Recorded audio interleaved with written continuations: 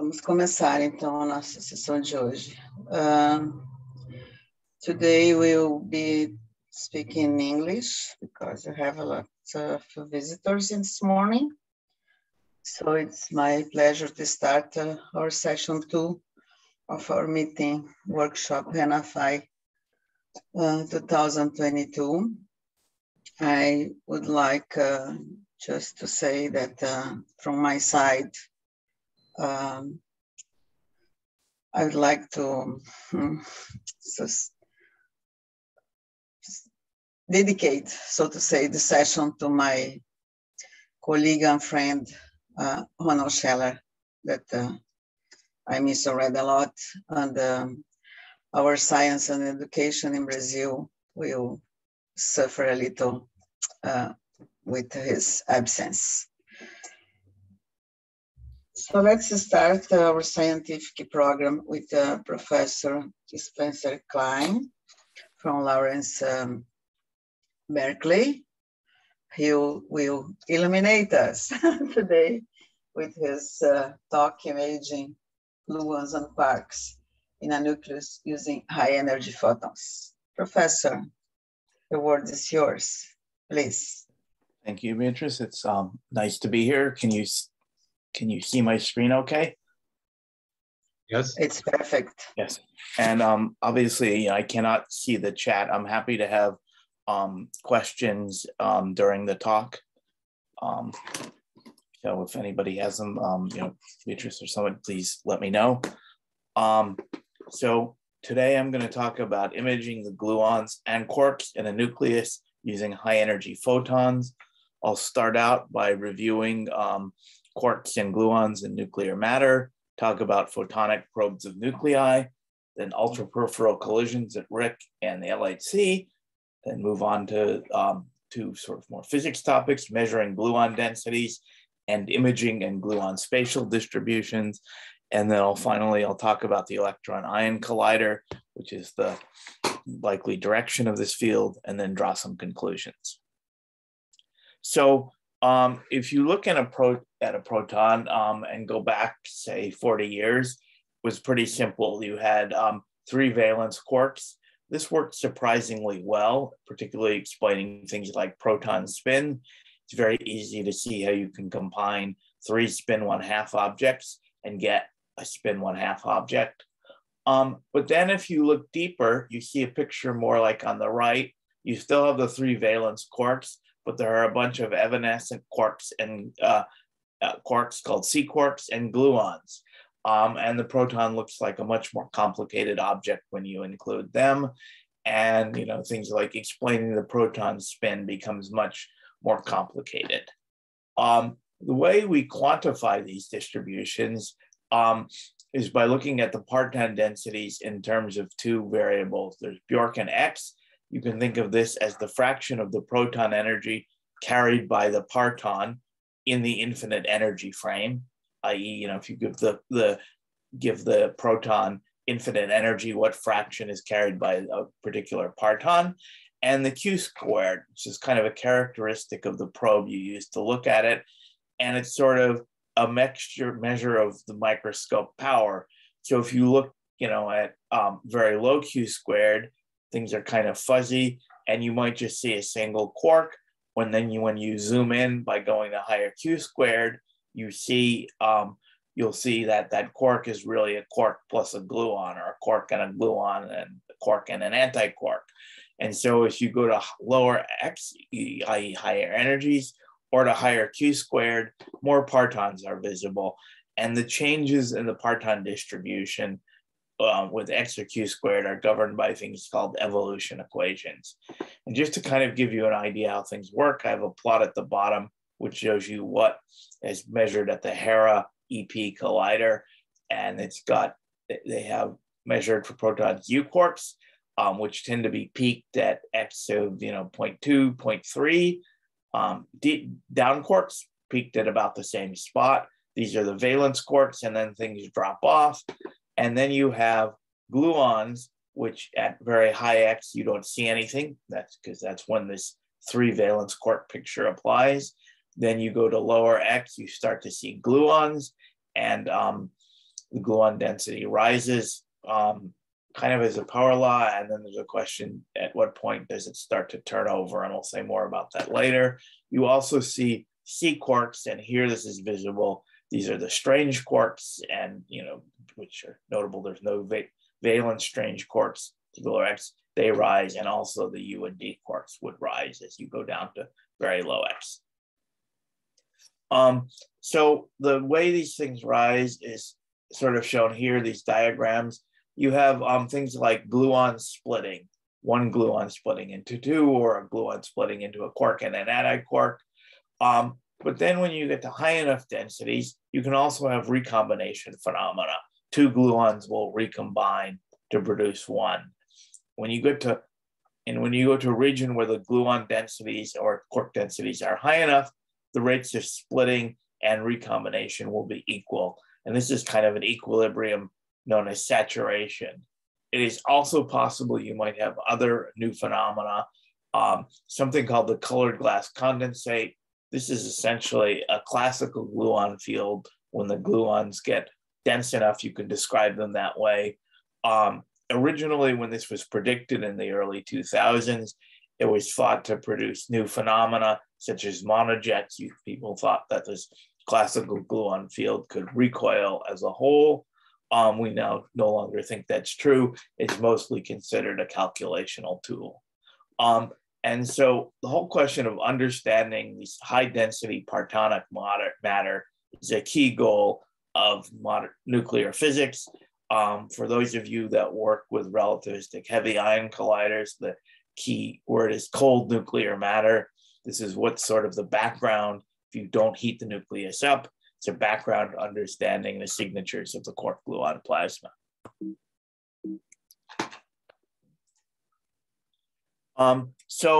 Things get a little more interesting when you take an isolated proton and put it in a nucleus.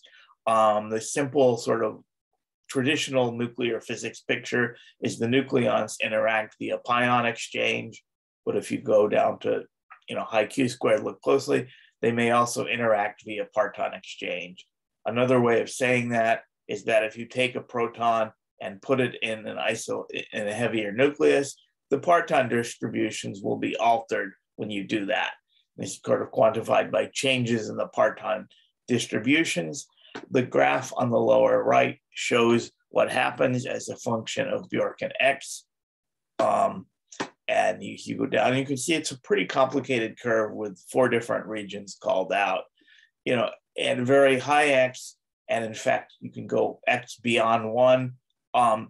You can see the effect of Fermi motion of the nucleons in the nucleus. Some of them are moving in the same direction, so you can get higher energy quarks, perhaps with X greater than 1. You go down to lower energies, there's a suppression called the EMC effect after the European muon collaboration that observed it. That's likely due to nucleon-nuclear correlations. And then at very low X, you get this shadowing region, which we think is due to this gluon recombination. And in the middle, there's this anti-shadowing region where you get some pile up. And the important thing to remember is that, is if you want to see these high density phenomena that I just talked about, like saturation, nuclei are the place to go because the densities are higher. So for a given phenomena will emerge at a larger Bjorken X in nuclei than in protons. This increase in X is sometimes called the oomph factor. It goes as a to the 1/3. It's about a factor of 6 for gold or lead. So, of course, to look at this, you need some way of measuring the gluon distributions. There are several that have been considered. Traditional one is in deep inelastic scattering, shown here. An electron emits a virtual photon, which then interacts with the nucleus. This is sensitive to the quark distributions in the nucleus. And the nice thing is X and Q squared are determined directly from the scattered electron. Doesn't really matter what happens to the ion. The gluons may be inferred from the evolution of the quark distributions. How does the quark density change with X or Q squared? You look at the change in X and that gives you the gluons. But really, direct measurements are very desirable. And for that, you want reactions that proceed via gluons. And there are a couple that are of interest. One is photoproductions of dijet, open charm, or vector mesons. Excuse me, vector mesons should not be on that slide. And there you can think of what happens is the nucleus or electron emits a photon, which fluctuates into a quark-antiquark pair, which then interacts with the nucleus. And because you have these quarks, if you pick the right final state, like jets or charm, it mostly interacts with the gluons in the nucleus. The other reaction is shown below is photoproduction of vector mesons. The nice thing about this is vector mesons are very clean experimentally. You have final states like J psi going to E plus E minus. Hard to find something simpler than that. The disadvantage is to do that, you need to have 2 gluon exchange at least to preserve color. So there's a lot of theoretical complications, which I won't be talking about. So the tool we use for this is something called ultraperipheral collisions. Ultraperipheral collisions occur when 2 nuclei pass by each other at an impact parameter B larger than 2 Ra. So there are no hadronic interactions. Because this comes from a nucleus, it could be a proton or heavier nucleus, the photons are nearly real. So if you want to study things in perturbative QCD language, you need to get a hard scale that comes from the final state. So for the J psi, what you have Q squared is the J psi mass over 2 squared. The other thing to consider is that 2 photon reactions are also studied. Each nucleus can emit a photon, and you get things like gamma gamma going to E plus E minus. And this is a lot of interesting physics, which I don't have time to talk about, but it's also a very nice test of the photon flux calculations. And the other thing I want to say is, I talk about this B greater than 2 Ra requirement.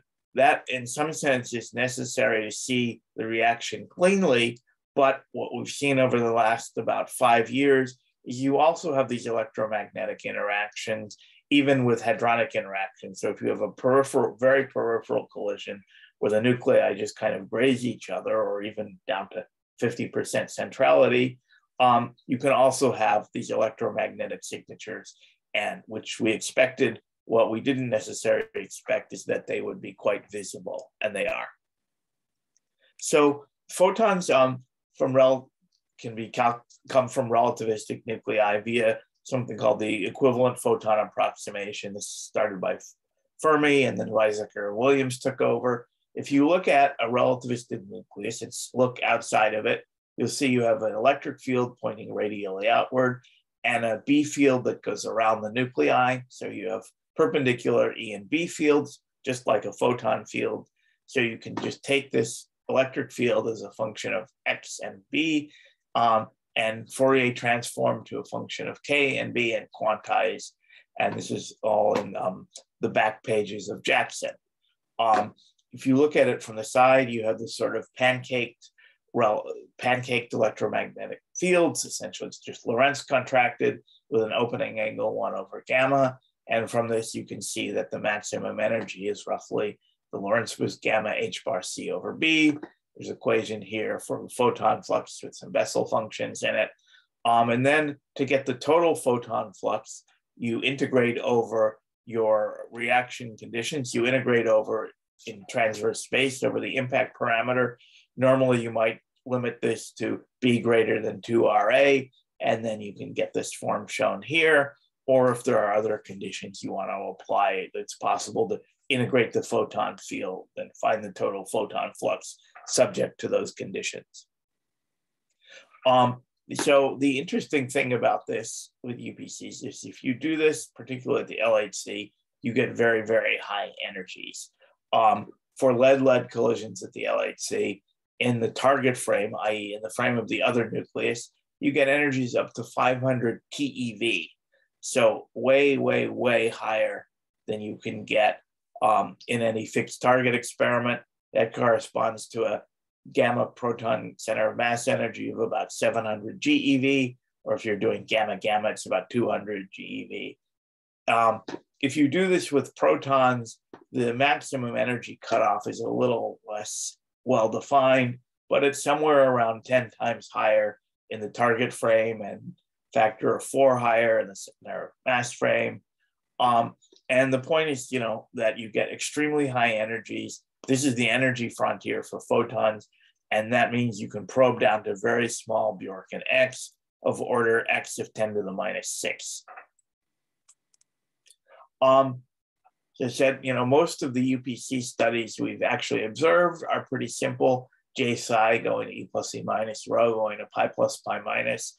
And to see these in UPCs, you need to see these charged particles and nothing else, i.e. have reasonable confidence there's nothing else in the reaction that you missed. So this requires a detector with large angular acceptance plus coverage down to smallish order 100 MeV over C transverse momentum, i.e. you want a detector that's hermetic down to low PT. Also worth pointing out, nice thing about these exclusive reactions is if you're looking for coherent production, which is most of what we do, you can put a constraint, require that the PT of everything you see be less than order of 100 MeV over C. This also greatly reduces backgrounds. Of course, the difficulty here is triggering, figuring out which of these events are online. And that is, been the biggest experimental problem we face. It is starting to be significantly alleviated now. For example, Alice in run 3 will have a flow through DAC, so it will record all of the data and that will disappear. Improvements in triggering are one of the main things that have driven improvements in UPC statistics over the last 20 years. One other complication to mention is I talked about exchanging a single photon between 2 nuclei. You may also, because Z alpha is large, you may also exchange additional photons, which cause the nuclei to break up and or produce the occasional pion from delta excitation. And those are a bit of a complication. I don't have time to go into it very much though. But the point I want to make is at this point, all 4 LHC detectors plus STAR and Phoenix at RIC have studied UPCs. This has become, it's no longer just a cottage industry, it's a mainstream technique. So to show you one example of the quality of the data, I'd like to spend a few minutes on the STAR paper looking at gamma gamma to E plus E minus, where here we have plots of the pair mass, the pair PT, and the cosine theta star, basically the decay angle in the gamma gamma center of mass frame, and it's compared with a couple of calculations. And you can see the agreement is quite good, but the thing I really want to emphasize is the size of the error bars. We have very high statistics samples. We now have quite good control of systematics. We are able to measure what's going on, and in many cases, we are ahead of the theory. So now turning to photo production. This is a result from Atlas on photo production of dijets. So essentially, one nucleus emits a photon, which scatters off of the other. You can think it fluctuates to a quark-anti-quark pair, each of which forms a jet. So this is a single gluon exchange. The nucleus breaks up, but those products are safely out of the way. So it's theoretically clean. You get one rapidity gap. I mean, the other one is kind of filled in. The Bjorken X depends on dijet masses and rapidity for the conditions that Atlas applied, which are given here.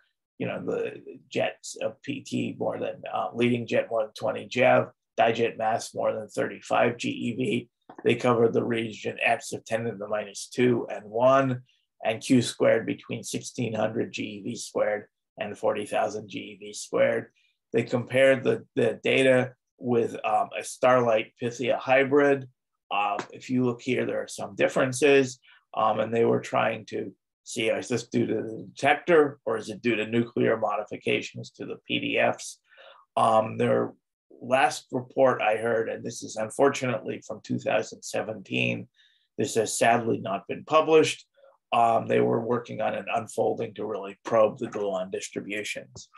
But at this point, it looks like a very nice proof of principle of what's possible. So turning to exclusive vector meson production, this is a more complicated process. As I've said, photon comes in, fluctuates to a quark-antiquark pair, and you can think of it as elastically scattering off of the nucleus, i.e., there's no quantum numbers exchange or those of the vacuum, and emerging is a real vector meson. It's just, you can think of this as a gluon ladder, something we call a pomeron. Lowest order is 2 gluons, but then you look in more detail and there's many more gluons in there. If we're talking about production of light vector mesons like the rho, direct pi plus pi minus, omega, rho prime, etc., this can be described in the language of vector meson dominance. For heavy mesons like this J psi, psi prime, and the upsilon family, we usually treat them with perturbative QCD. For the target here, I've shown the target remaining intact. If you look closer, really there's 3 different possible targets with their own different coherence length and PT scales. In coherent production, the nucleus remains intact, and the typical PT is H bar over RA, order less than 100 MeV, and there the cross section, very naively, it should be d sigma dt, goes as A squared. You can also have an incoherent production where the nucleus breaks up, but the individual protons remain intact. There, the typical PT square scale is H bar over the proton radius. And finally, you can have proton dissociation. The struck proton breaks up or is excited, and there the typical PT square scale is lambda QCD of order 300 MeV. And when I talk about experimental data, you'll see these 3 regions. An important point to make is that the rapidity maps into the photon energy. The photon energy is given by the vector meson mass over 2 times e to the plus or minus y. The reason there's this plus or minus y is there's a 2-fold ambiguity as to which nucleus emitted the photon and which is the target. And mid-rapidity, those 2 cases give you the same energy, but if you move away from mid-rapidity, you have a high energy solution and a low energy solution. And the cross-section is the sum of 2 directional cross-sections.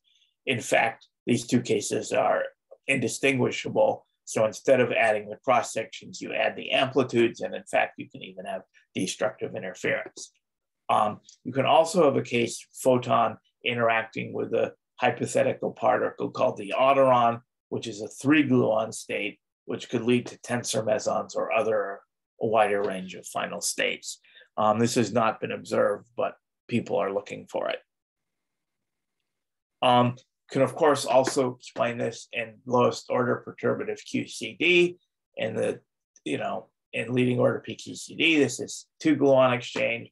The cross section is given here, and the effective Q squared is given by the Q squared of the photon, which is essentially 0 for UPCs, and the vector meson mass, which gives you a hard scale.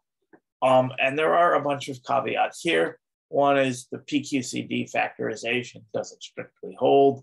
These 2 gluons have different X values. You can handle this by using generalized or skewed gluon distributions. So smallish correction. There's also something you can do called the Shuvaev transformation to avoid that. Also, this photon is not a pure QQ bar dipole. And there's questions about the choice of scale mu. So if I was giving this talk a month ago, I would have added some other caveats here and say we don't expect a whole lot of difference when we get to NLO.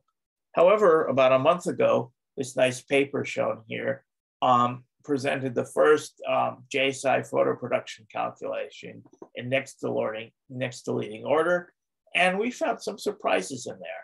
And I would say this paper is still being discussed a lot in the community, and the implications are not yet fully clear. So this is a rough time to give this talk, but this is my take on it. So first of all, the paper finds a very, very large scale uncertainty, orders of magnitude if you vary the scale between the usual, charm quark mass and twice that, and you get an orders of magnitude change.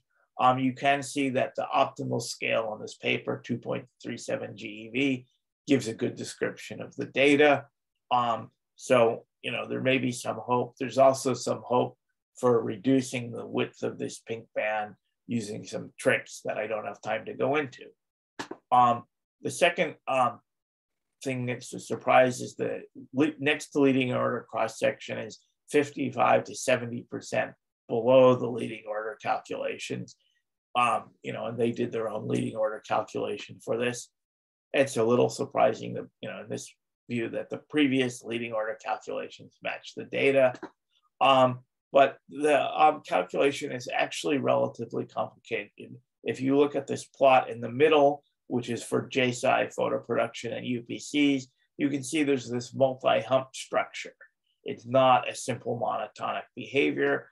The reason for this is that the next to leading order gluon contribution partially cancels the leading order gluon contribution, reducing the total gluon contribution. And this gives room for the quark contribution to become important. And of course, there's also interference going on. And the plot on the bottom right shows the different components. And this just basically tells you this calculation is more complicated than we might have expected. There's a lot going on here.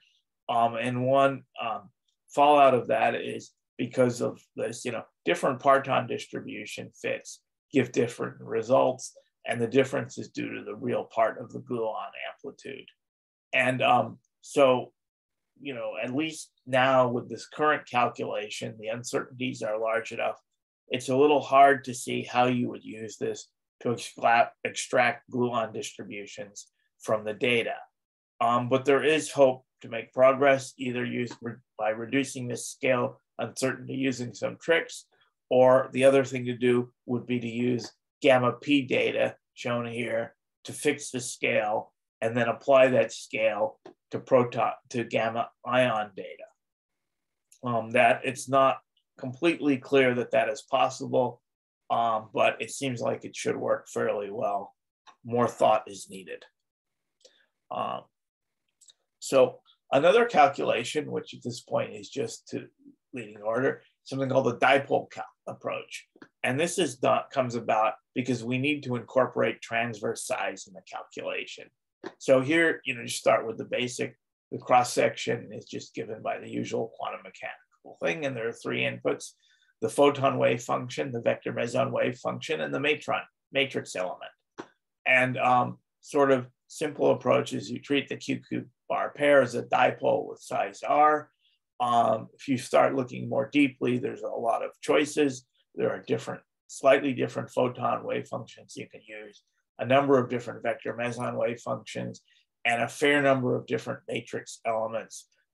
There's one based on perturbative QCD. You include shadowing. You can put in a colored glass condensate. But essentially, with this ingredient, you map this into this equation here, which gives you the amplitude. So integrating over the dipole size, integrating over where it strikes the nucleus, and then you have the wave functions. And this is very nice because it allows impact parameter dependent calculations, and you can calculate the sigma dt for different nuclear conditions, i.e. for different nuclear shapes, sizes, etc. So moving on to data, this is row photoproduction. And again, this is partly just to see the quality of the data. On the left, we have ALICE. On the right, we have STAR. This is just the dipion mass, and you can barely see the experimental error bars, even with a very large number of bins on the right. And this, compared here with a fit based on components from the row 0 plus direct pi plus pi minus, which is where the photon fluctuates to a pi plus pi minus, and also a component from omega going to 2 pions, which produces this kink here. And the ratios of these three components in the phase angle are consistent with lower energy fixed target studies, consistent with Palmaron exchange at high energies, meson exchange or regyon exchange at lower energies. The cross-section can be calculated in the Glauber model. I've talked about gamma P cross-sections. You can go to gamma A cross-sections with a Glauber model, which accounts for the fact that dipoles going through a heavy nucleus can multiple scatter, i.e. interact many times. There are two different approaches to this, and on Glauber model, the dipole does not change as it travels through the nucleus, although you can have other on-shell vector mesons. There's a more sophisticated approach called the Glauber-Gribov model, where the dipole may take on excited virtual intermediate states as it travels through the nucleus. And what we see from both star and ALICE is you need this Glauber-Gribov model to explain the data. The Glauber cross-sections alone are considerably higher. We've also looked at the rho photo production as a function of the target. In addition to proton targets and gold and lead, there's also the LHC did a 6-hour xenon-xenon run in 2017, which was analyzed similar to the lead-lead data. Cross-section was again seemed consistent with his Glauber-Gribov calculations. But one nice thing about having these 3 points is you can fit it to a line, and you find that the cross-section goes as a to the 0.96.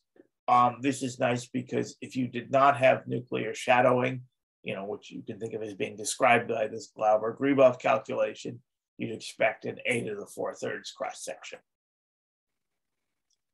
I think I'm going to skip this in the interest of time and move on to heavy quarkonian photo production. And here, this physics goal, at least before this NLO paper, was to extract gluon distributions. There's no Hera data with ion targets, so we know almost nothing or very little about what happens to ion parton distributions for x less than 10 to the -3. Some data from LHC, but not a lot.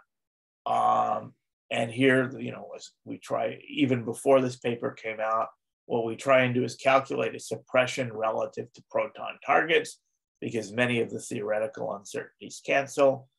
Sometimes we don't have proton targets, and we use something called the impulse approximation as a reference.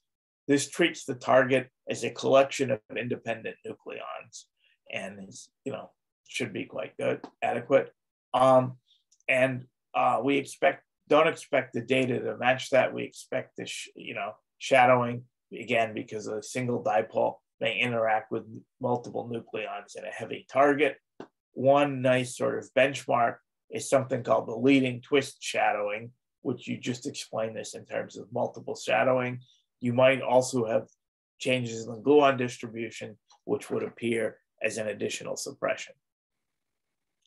So this plot here shows measurements from a number of places from Hera and from the LHC UPCs, data from LHCb and ALICE on the cross-section for gamma P going to J psi P. And you can see it looks pretty darn close to a straight line, except for the region near threshold. And there's a possible downturn here. If you look really, really carefully, the LHCb solutions aren't completely consistent here. There's some tension. The power law is interesting because as long as you stick to lowest order PQCD, if the gluon distribution is described by a power law, as is shown here, then the gamma P cross-section is also described by this power law. And this tells you something that I find a little surprising is, this leading order calculation looks pretty good.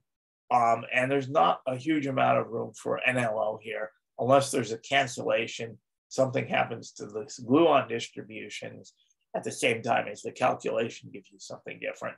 And I will stress this is, what's labeled here NLO is calculation is older, it's only partial NLO.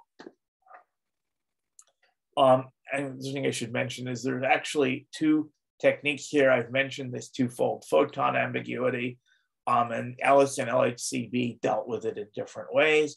ALICE studied PA collisions, where the proton is usually the target, you can also use the PT spectrum to differentiate between proton and lead targets.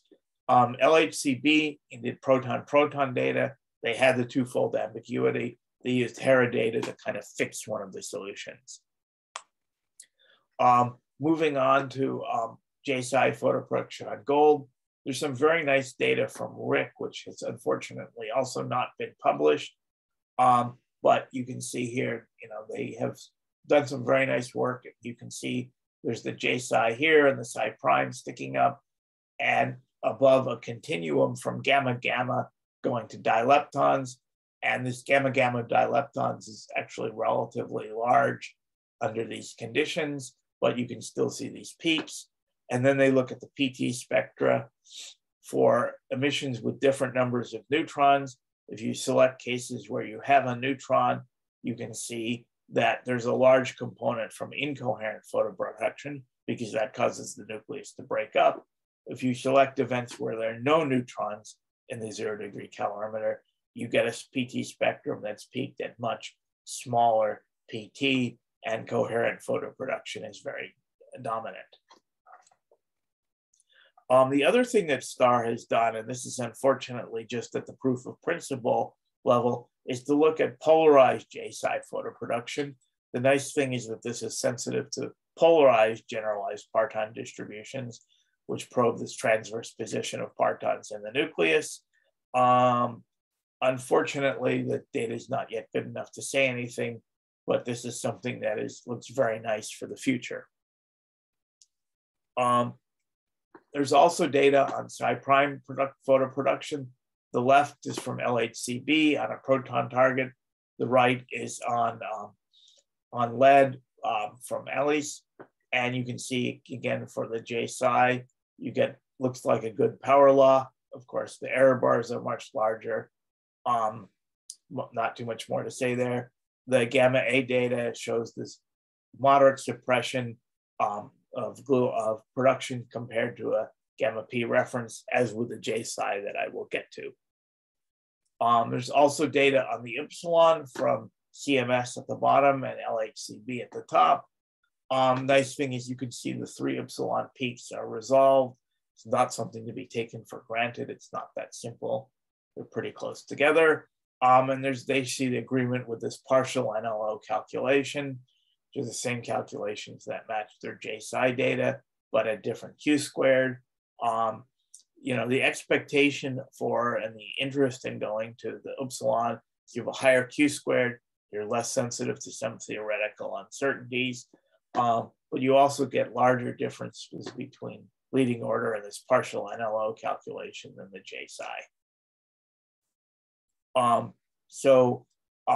This plot shows ALICE data on lead-lead going to the JSI, and they've measured the PT spectrum, and you can see there's this peak at very low PT that I've mentioned. This is coherent photoproduction, and then this red curve shows the incoherent photoproduction, and this sort of magenta curve going out to very high PT shows this proton breakup component, and they fit for these and get a very nice agreement with the data.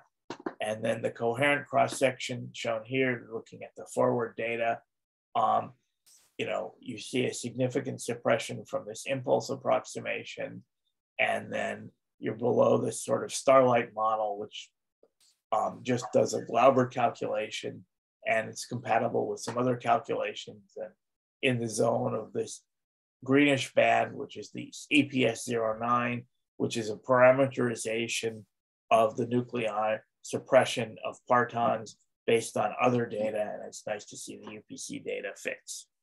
Spencer, 5 minutes is fine for you. Oh, okay, I'm gonna have to skip some things then. So this just shows the inferred nuclear shadowing. Basically you get this moderate shadowing. I guess I don't have time to go through this, but I wanted to point out you can go beyond gluon densities and look at spatial distributions and fluctuations using the good Walker formalism, which links coherent and incoherent production to the average nuclear configuration and event by event fluctuations.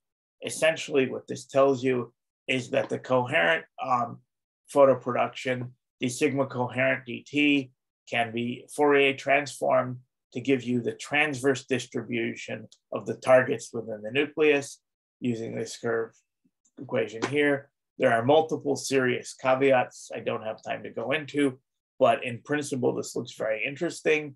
Starr did a proof of principle on this, where they measured the d sigma dt.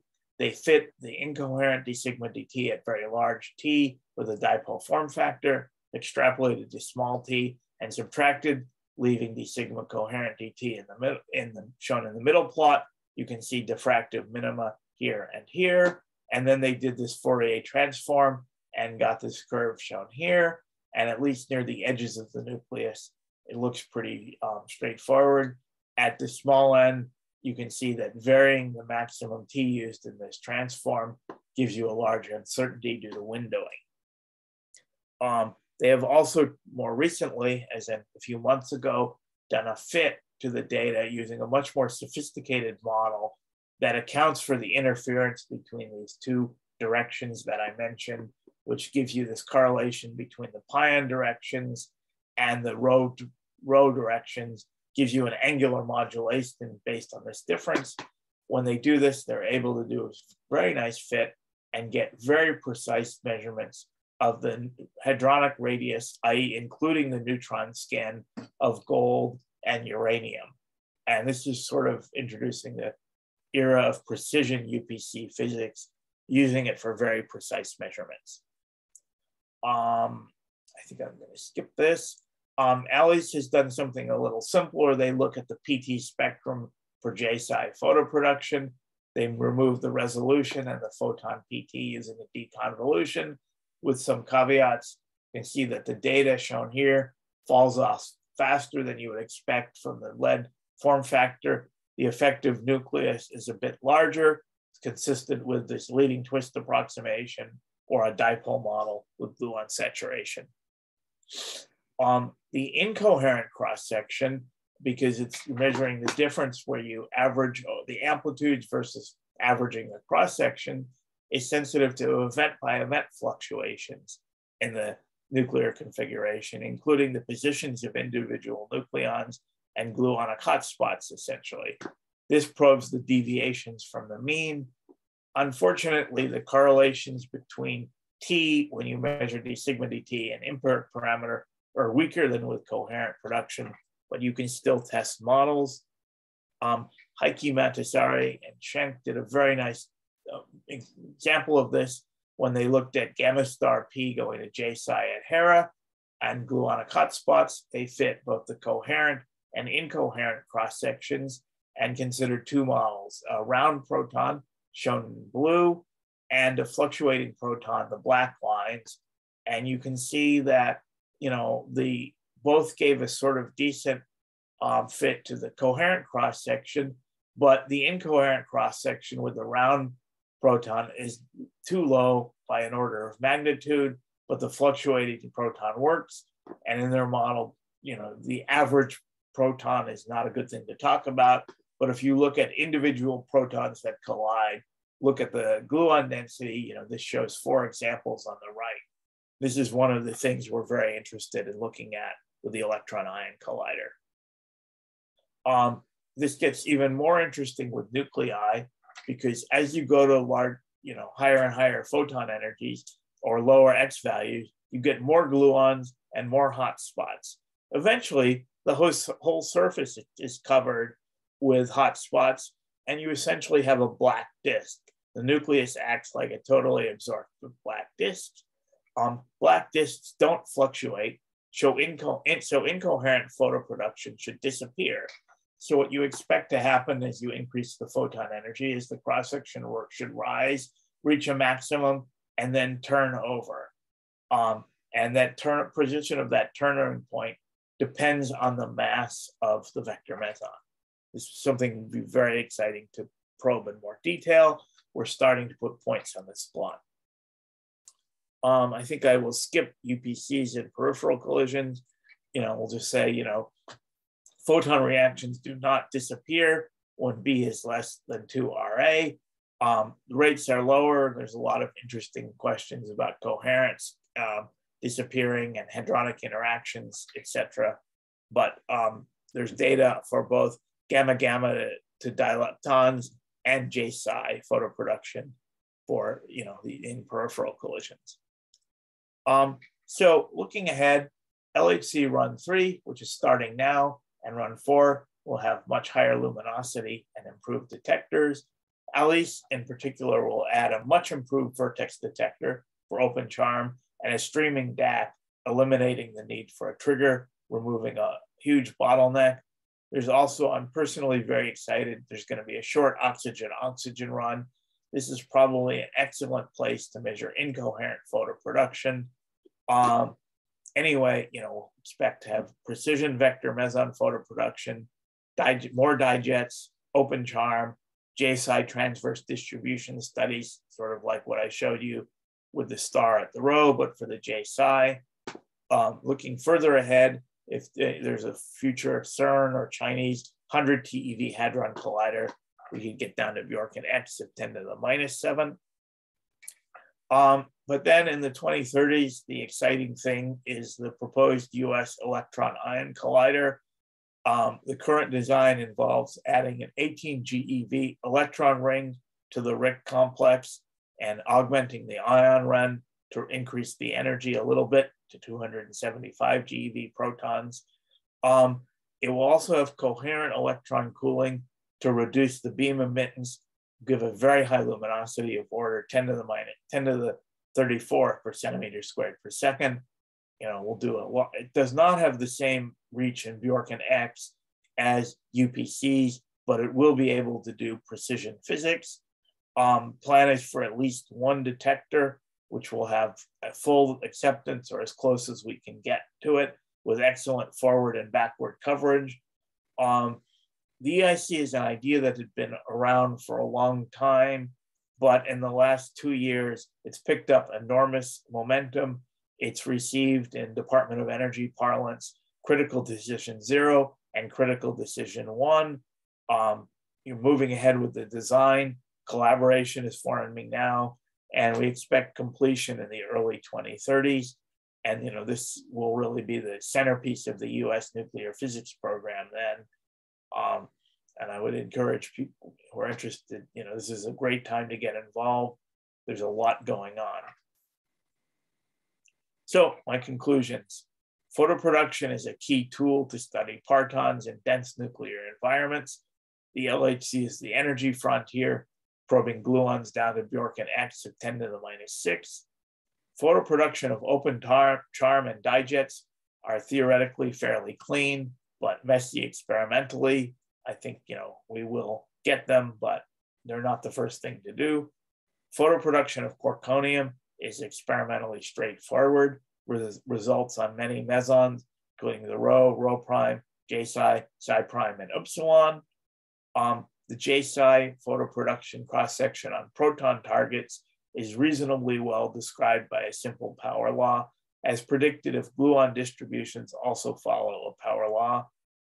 Light meson production on nuclei is well described by the Glauber-Gribov paradigm that accounts for multiple dipole interactions. J-psi photoproduction on lead shows a moderate suppression of the cross-section consistent with the leading twist model of shadowing and with the favored regions of nuclear PDFs. And looking ahead, we expect much photoproduction data from RIC runs 3 and 4 and the future electron-ion collider. Thank you, and I'm happy to answer any questions.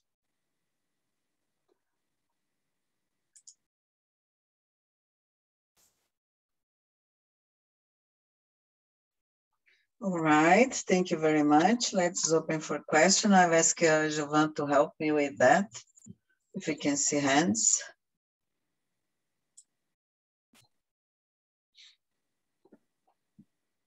Do you see hands, Jovan? There's a question in the chat. In the chat, yeah.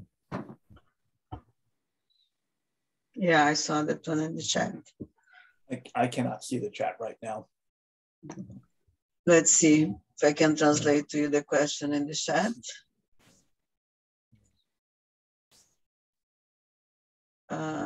Okay, when we give energy to a particle.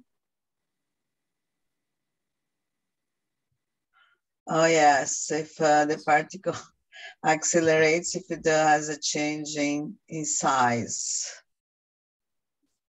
I think it's about Lorentz contraction. We want to talk about this? Yes. So about, yes, so I mean, you know,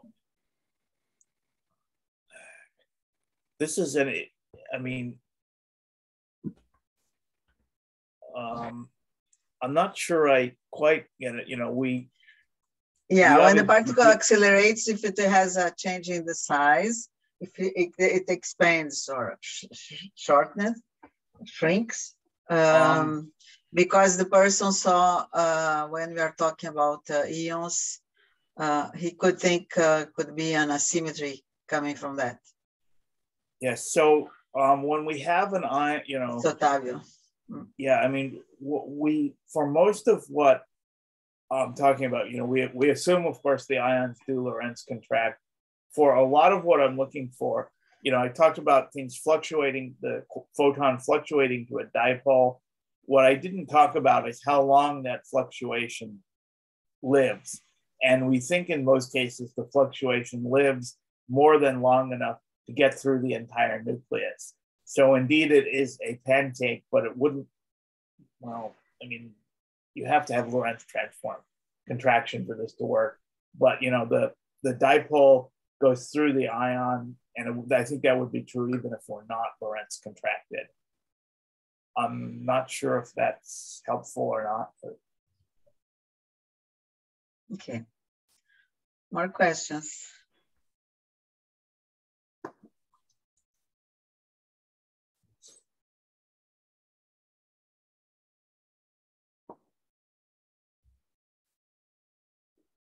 More questions?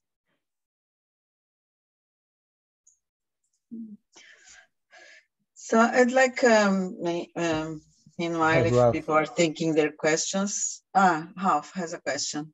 Yeah, Spencer, thanks a lot. My question is, do you see fluctuations? Like there's this idea of having the nuclei being in different configurations from collision to collision, and that you actually are really sensitive to it, or is it really more or less the average that you see? This is well, there are different approaches to describe it, of course, but so, I don't know whether you can really measure this. Yeah. You're talking about things like color transparency. Yeah, something like that. Yeah, but let's say that you really see it in the geometric way. What you write down here is, of course, what the effect is of the fluctuations in general. But okay, but please go ahead. So in this good Walker paradigm, you know, and I don't have time to go into the caveats. You know, this gives you a fairly direct way to measure the fluctuations. Essentially, you know, you're measuring the deviations from the mean on an event by event basis. So that, i.e. the fluctuations. What we have seen, you know, the difficulty is incoherent production is not that easy to measure. But, you know, so essentially what this Hera data shown here is by far the best example we have, you know, and it is, you know, shows the coherent cross section is not very sensitive to fluctuations. You know, you can see the blue line and the black line are pretty similar, but this incoherent cross section is sensitive to fluctuations in the proton configuration. You might be asking about, you know, can we see sort of fluctuations in the dipole? I don't immediately know of one, but, you know, if you're for the proton target, you know, this is a beautiful demonstration, you know, of measuring fluctuations. You know, other approaches such as color transparency, people have been studying for a long, long time, and the data is just not nearly as clear. There's lots of discussions about other other explanations, and, trying to remove all of the other hadronic effects is not easy. Whereas, this, I don't know of anybody who is skeptical about this. What we would like to do, of course, is apply it to nuclei. That turns out to be quite a bit harder, but there are efforts, there have been some effective measurements of incoherent photoproduction, although not always presented as such. This star data shown here, this power law here, is consistent, is incoherent production. Unfortunately, nobody has really used this to talk about nuclear fluctuations, but it could be done, and there are certainly groups working on it. Okay, thanks. Yeah. I have a question, if there is no one, another one. You mentioned that you can have with gamma gammas in LHC, like reaching an x as below as 10 to the minus 6. As far as I understand, this is mostly the goal of Focal, to reach this value of x that low, but we gain then with Focal. Yes, that's it. Yeah, so this transparency. Right. What I wanted to mention is, there's, the photon energy, is related to the rapidity, is e to the minus y. So the way that Focal will get to low x values is going by very far forward rapidity, and Focal goes further in rapidity than LHCb does, so it can reach somewhat lower x values. And this is both, that exponential is true both for hadronic interactions and for UPCs. And we are definitely interested in looking at J-psi photoproduction in the Focal, and that appears to be possible. And again, this recent work of Scholar concerning next leading order, how much this could disturb our calculations and good results that we get for J-psi's comparing with experiments? Well, state the obvious, it's not going to change the experimental data, but the experimental data not, but our theory, yes. Yes, I do not know. This came out a month ago. We had a very nice discussion in the Alice UPC PAG. And, I think most people were quite concerned by it. One question, there are many questions. One is, how much can you do with this scale reduction? If you could eliminate the scale uncertainty, you could probably deal with the fact that the quark contributions are important. In the end, what you would like to do is to take this data and plug it into one of the part fits that determine parton distributions. And if it has to be both quarks and gluons rather than just gluons, you can live with that. But, the scale uncertainty, we need to find a way to deal with that. And the question is, how well can you deal with it by using, proton target data to fit the scale and apply it to EA, or will some of these tricks work well enough to be immediately useful? This is all very new, remains to be seen. The other thing, of course, was we'd like to understand what happens with the dipole model calculations at full NLO. That could get, that could easily get quite hairy. The whole point of the dipole is you think of it as a quark and an anti-quark, separated by a distance r. If you want to do NLO, then you have to deal with the fact that there are gluons in there. And, that seems to me rather difficult. You probably know more about that than I do. Okay, I would like to be discussing with you more half an hour, but I think we are supposed to move on. Mm-hmm. I'd like to thank you for this talk, and I know it starts very early in the morning for you. Thank you so much. Oh, thank you for having me. It's been You have to move Enjoyed on. giving it. Thank you very much.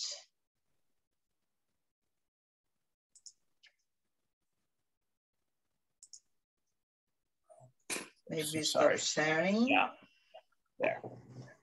Thank you. Professor Halfengel now.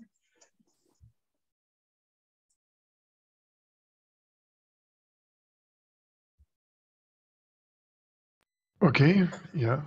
So we have Professor Halfengel from Karlsruhe Institute. I studied very close there at Strasbourg. So astro and particle physics with high energy messages of the universe. The word is yours. Thanks a lot. So, okay, yeah, thanks a lot for the invitation. And I must admit, when I started to prepare the talk, I realized that it's really very hard to cover this subject in 40 minutes. And so I had to drop most of the things I really wanted to talk about. But let's see what we can manage to do.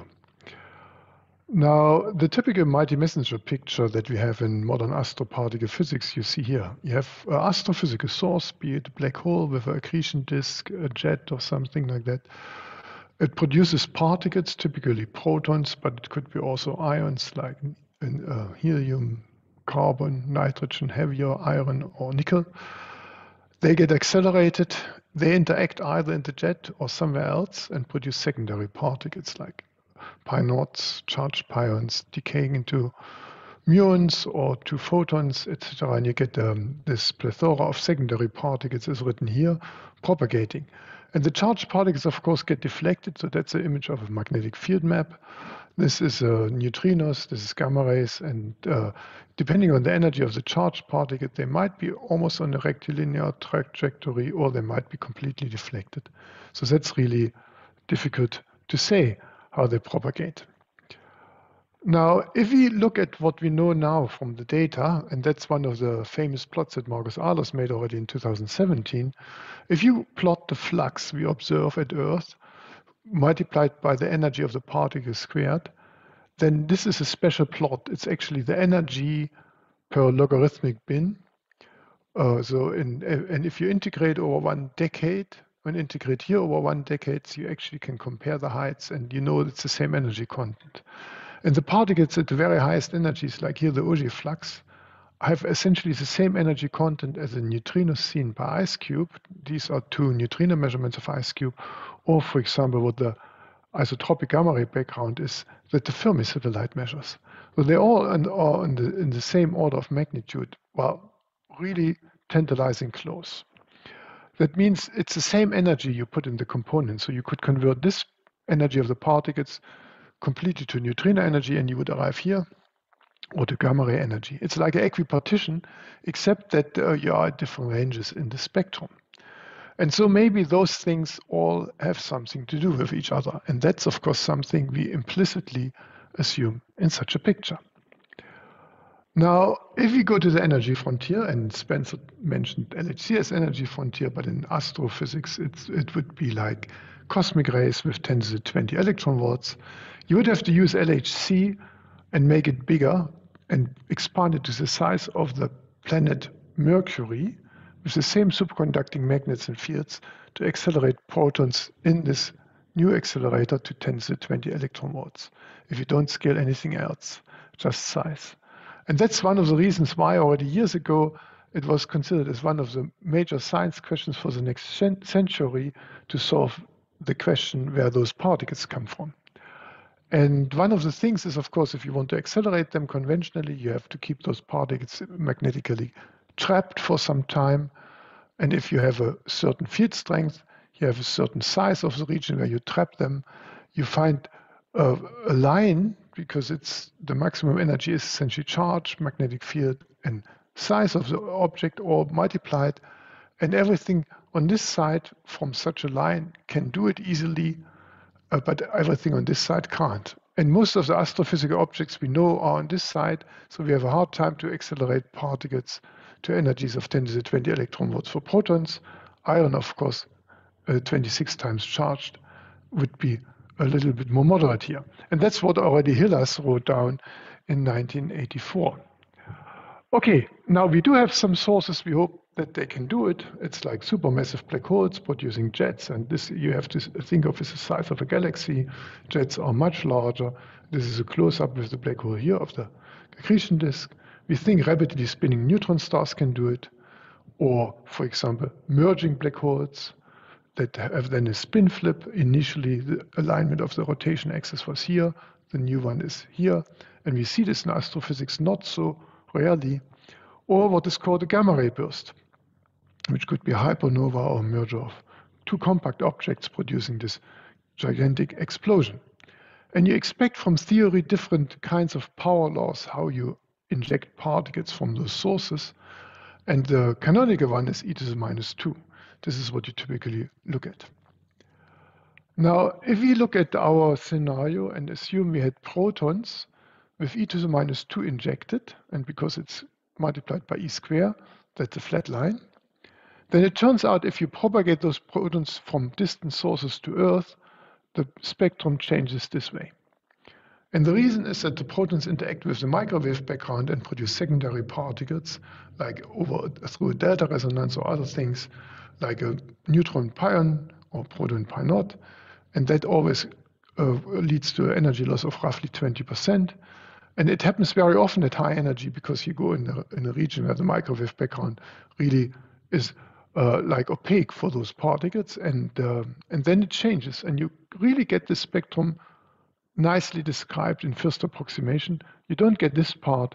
That could come from another contribution. Of course, there is also E plus E minus production with a lower threshold. This, by the way, makes this almost dip here, is coming from this feature here, which is also mainly on the microwave background. So we understand this part. If you had protons as primaries, we could describe the spectrum.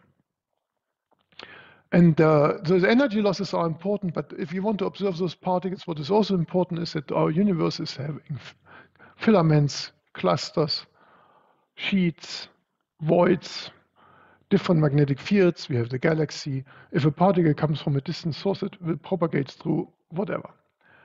If you simulate that, and we don't know exactly how to simulate it, but in first approximation, like the red dots could be sources that are in a reasonable distance that they can reach us with particles with the energy loss. And the black dots you see here are arriving particles. And with the energy spectrum, you see this is smeared out according to the magnetic fields. This grayish part is the field of view of the detector. And so you expect actually to see certain parts of the sky where you see a correlation between the source and the arriving particles, like source here, particles here. And this is what we want to look for. Okay, and we use the Pierre Auger Observatory in this case because it has a very large contribution from Brazil. I want to emphasize it also here. It's a very sophisticated installation. Meanwhile, over the years, it has grown with a lot of water Cherenkov tanks, fluorescence telescopes, where, for example, the Brazilian groups have built the shutters and the apertures, and also wrote the first reasonable simulation that really worked very well. And all this is what we use to measure those particles. And of course, we have LiDARs to measure the atmosphere. We have radio antennas to measure radio pulses. We have underground muon detectors, a lot of things working together. And what we really do is the particle cascade, the particles come in, produce a cascade here. And if it's a dark night, we measure the fluorescence light, so like a UV light flash in the atmosphere, and can reconstruct this longitudinal shower profile. And essentially for all the time, whether it's day or night independent, we measure the footprint of those showers. And so we get a longitudinal profile sometimes, 10% of the or 15% of the time, and essentially always this footprint. And sometimes if we are lucky, if it's falling into a radio ray, we also see radio pulses that are produced by the electron-positrons in the shower due to the geomagnetic field and the charge excess that exists in showers. What do we see? Now, I can't explain really how we do all the reconstruction, but I think Carola already mentioned part of that yesterday. What we see is actually a spectrum, the energy spectrum. And the energy spectrum is surprising. Why? Let me go back. This was what we expected from theory, like a completely smooth behavior. And what we really see is a kink here that we call instep. we do see a suppression here, but it doesn't look like an exponential one we expect. It's more like a power law one. And we do see features here like the angle that could be all right, and that is already lower energy where other contributions could matter. That actually has really caused a lot of attention, as you see in the viewpoint here and the different publications. And so that is something that is a bit surprising, and we are still working on understanding that. Now, if you want to understand what particles we are actually looking at, that is shown here. We look at the golden set we have of data where we have longitudinal profiles. And this is, for example, a measured longitudinal profile over the depth in the shower, in the atmosphere, excuse me. This is like top of the atmosphere. This is ground level.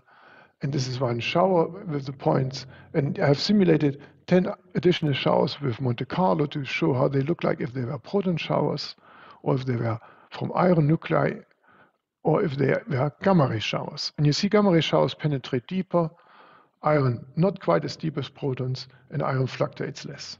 So if you look at the mean depth of the shower maximum here, you can draw lines for protons and for iron for different hadronic interaction models that describe this cascade. And for photons, you get this one. And there are effects like the Landau-Pomeranchuk-Midgar effect, and there are pre-showering in the geomagnetic field at extremely high energies. We would love to see that, but we haven't got the photons for it. But let's see. This is what it is. And here is a world data set, and one set of points is actually the OG set of points. So what do we learn from that? We do have to compare our data with simulations, and this is hadronic interactions we need to simulate the showers. And if you look at the energies that are of relevance, we are measuring in this range. So this is OG data points here, the red ones, as a flux shown here over energy. And if you scale it to the center of mass energy, you see LHC is here in this range, roughly 10 to the 17. And we want to go to this energy here. So we have to go an order of magnitude higher, basically, to 100 TeV center of mass to really go into our energy range that we are interested in, or 400 would be even better if we can. So there's quite an uncertainty. And before LHC was turned on, we only had tevatron data, and we had to extrapolate even further in energy. Now with the LHC experiments, that has helped us really, really a lot. So I just show as icons here the main detectors. And we do have a difficulty still to use the data of LHC, but we can use it. Like with LHC, of course, we measure in pseudo-rapidity, and that's a typical particle distribution in pseudo-rapidity. For air showers, the energy of the particle matters, because a particle produces more secondary particles the higher the energy of the particle is. Therefore, the energy matters, and you see, so we really start to be interested in the region of rapidity units of 5 to 10, 12, or higher.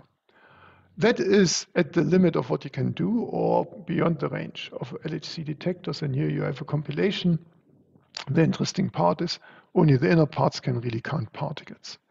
Now, if you take, for example, such a detector like CMS, and you simulate, and you look at the different detector elements, like in this cartoon, and then you look at the longitudinal shower profile, now plotted with a log scale here, or exponentially, and over depth, then you see that essentially what you really measure very well is a tiny part of the shower, the particles. Then what you measure so and so is still or less than a tenth of the particles that make your shower. And if you were able to measure very well in the forward detectors, you were in the region of a tenth of the shower. So we really have to extrapolate a lot. Still, we got a lot of information from LHC, like this is a cross-section measurements from the early days here, made, for example, with Totem, and we have, of course, more cross-section measurements now from the different experiments.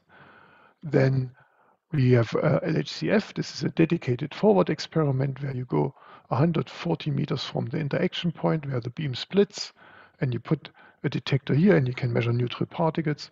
Look how small the detector is. This is a piece of the detector here. In here you see the hands of the person. So it's actually tiny pieces of detector that you have where most of the energy goes into, because the geometry is so extreme. And then you can measure the distribution, the energy distribution of gamma ray-like particles or neutron-like particles in a very forward region. that we can compare to.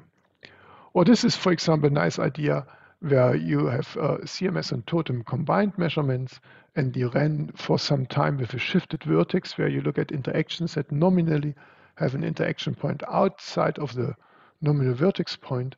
And this way you can have, in addition to like the center detector, forward detector, you get those points with the shifted vertex. And by the way, you see Pythia as a standard high energy physics Monte Carlo, but you also see EPOS, QGS, and Sybil as a standard cosmic ray Monte Carlos in one plot. And that's very nice. This is made by CMS and has helped us a lot to understand what's going on. Bottom line of all this is, if we put things together, we go to our energy spectrum that's shown here, and we have to interpret it the following way, that we have protons in this range. Then, for some reason, it looks like we switch to something that is in the region of helium. You see the mass range from 1 to, here's proton is 1, this is above 1 to 5. Then we have to switch to something that is maybe in the nitrogen-oxygen range, or heavier. And then maybe we even don't see anything in the range of iron. We don't know. The bands are the uncertainties, so that this is a very conservative plot. But that's a highly non-trivial thing, and I can tell you, without LHC data, we would never ever have been able to make such a plot here. And what we also learn is that the acceleration end for protons is fairly low in energy. It's somewhere around 10 to the 18, a few times 10 to the 18. And only by going to particles to higher charge, we reach to the highest end. That is something we had already sort of anticipated or expected from the Hiller's plot I showed you at the beginning, where I showed that most sources would not be powerful enough to go to 10 to the 20 electron volts if they had to accelerate protons. And it really looks like being this. Of course, there could be a small fraction of protons here, we don't know. That's all in the region of uncertainties, but in the simplest fit, this is what it would look like. Okay, now if we go in this plot and say, okay, here we are in this range, this energy, 10 to the 18.5 electron volts, we have mainly protons. Why don't we try to do physics with those protons? And of course you can do that. You can ask your showers, you can ask how often the particles interact deep or very high in the atmosphere, and that you can measure with those profiles, in particular how the depth of maximum shifts. And if you look at it's like the standard distribution with the interaction length here, and the interaction length is simply the mass of the air target, and you get the cross-section for proton-air interactions.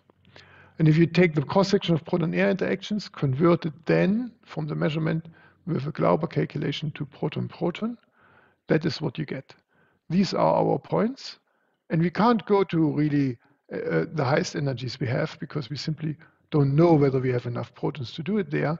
But at lower energy, as I showed you in this range at around 10 to 18.25 something, which you see is still considerably higher than what you can reach with LHC, we can measure it. And as it turns out, we favor a conservative extrapolation. And by the way, we know also with the new measurements from LHC, a conservative extrapolation is also coming from LHC data. And most models are too high. So that's also an interesting result, but that's always repeating. History is always repeating here. Most of the extrapolations always give way too high cross-sections compared to what you really have in the end.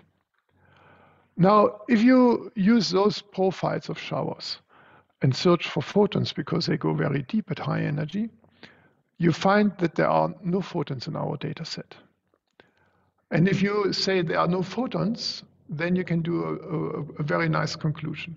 If you had a super heavy particle decaying into pions, kaons, and whatsoever, it will produce a cascade which in the end will lead to pions that will decay into photons or neutrinos and muons. And if you look at the photons there, then you can make a limit of how often this happens. And this particle could be a super heavy particle that is dark matter. And then you get a limit. You get a limit over energy because we don't see photons, how large the flux of those particles can be. And if you then take the lifetime of the particles and the mass of the particles, you get essentially a region that you can exclude if those particles, for example, were super heavy dark matter or any other object of this type. And these are very interesting limits we have. By the way, you can't do this not as nearly as good with neutrinos, interestingly, with our limits. But you can also use anisotropy measures if it's dark matter. Then if you look for the neutrinos, so neutrinos we measure if we look for very much inclined showers that start very deep in the atmosphere. That's literally not possible for any hadronic shower because the cross-section is large and it starts early in the atmosphere. The electromagnetic part will have died out and you see only the muons from the shower. Whereas a neutrino, you can see the electromagnetic part as well, and you can see it even through the mountains, or you can see it coming up. Then we can make very nice limits on the neutrino flux. And it's very interesting to see, here's the ice cube limit, here's the Auger limit. And there are regions where they are competitive with each other. In the end, ice cube is going to win because ice cube has a wider energy range to the low energy. But we are in the very interesting range. The Waxman-Bakar benchmark is here. So we are close to seeing sources where we would expect them. And this is the plot that is shown here, the number of events we expect for different calculations that have been done in the past, predictions. And the red ones are already excluded. The yellow ones are touched. The green ones are still compatible because you expect only 1 or 2 neutrinos. And that is still statistically compatible with not seeing a neutrino for our data set. Of course, that's also very interesting for gravitational wave events, I will show in a minute. Okay, we can search for Lorentz invariance violation this way, and that is shown here. For example, if a particle propagates, the energy loss length, this would be the standard one, is modified.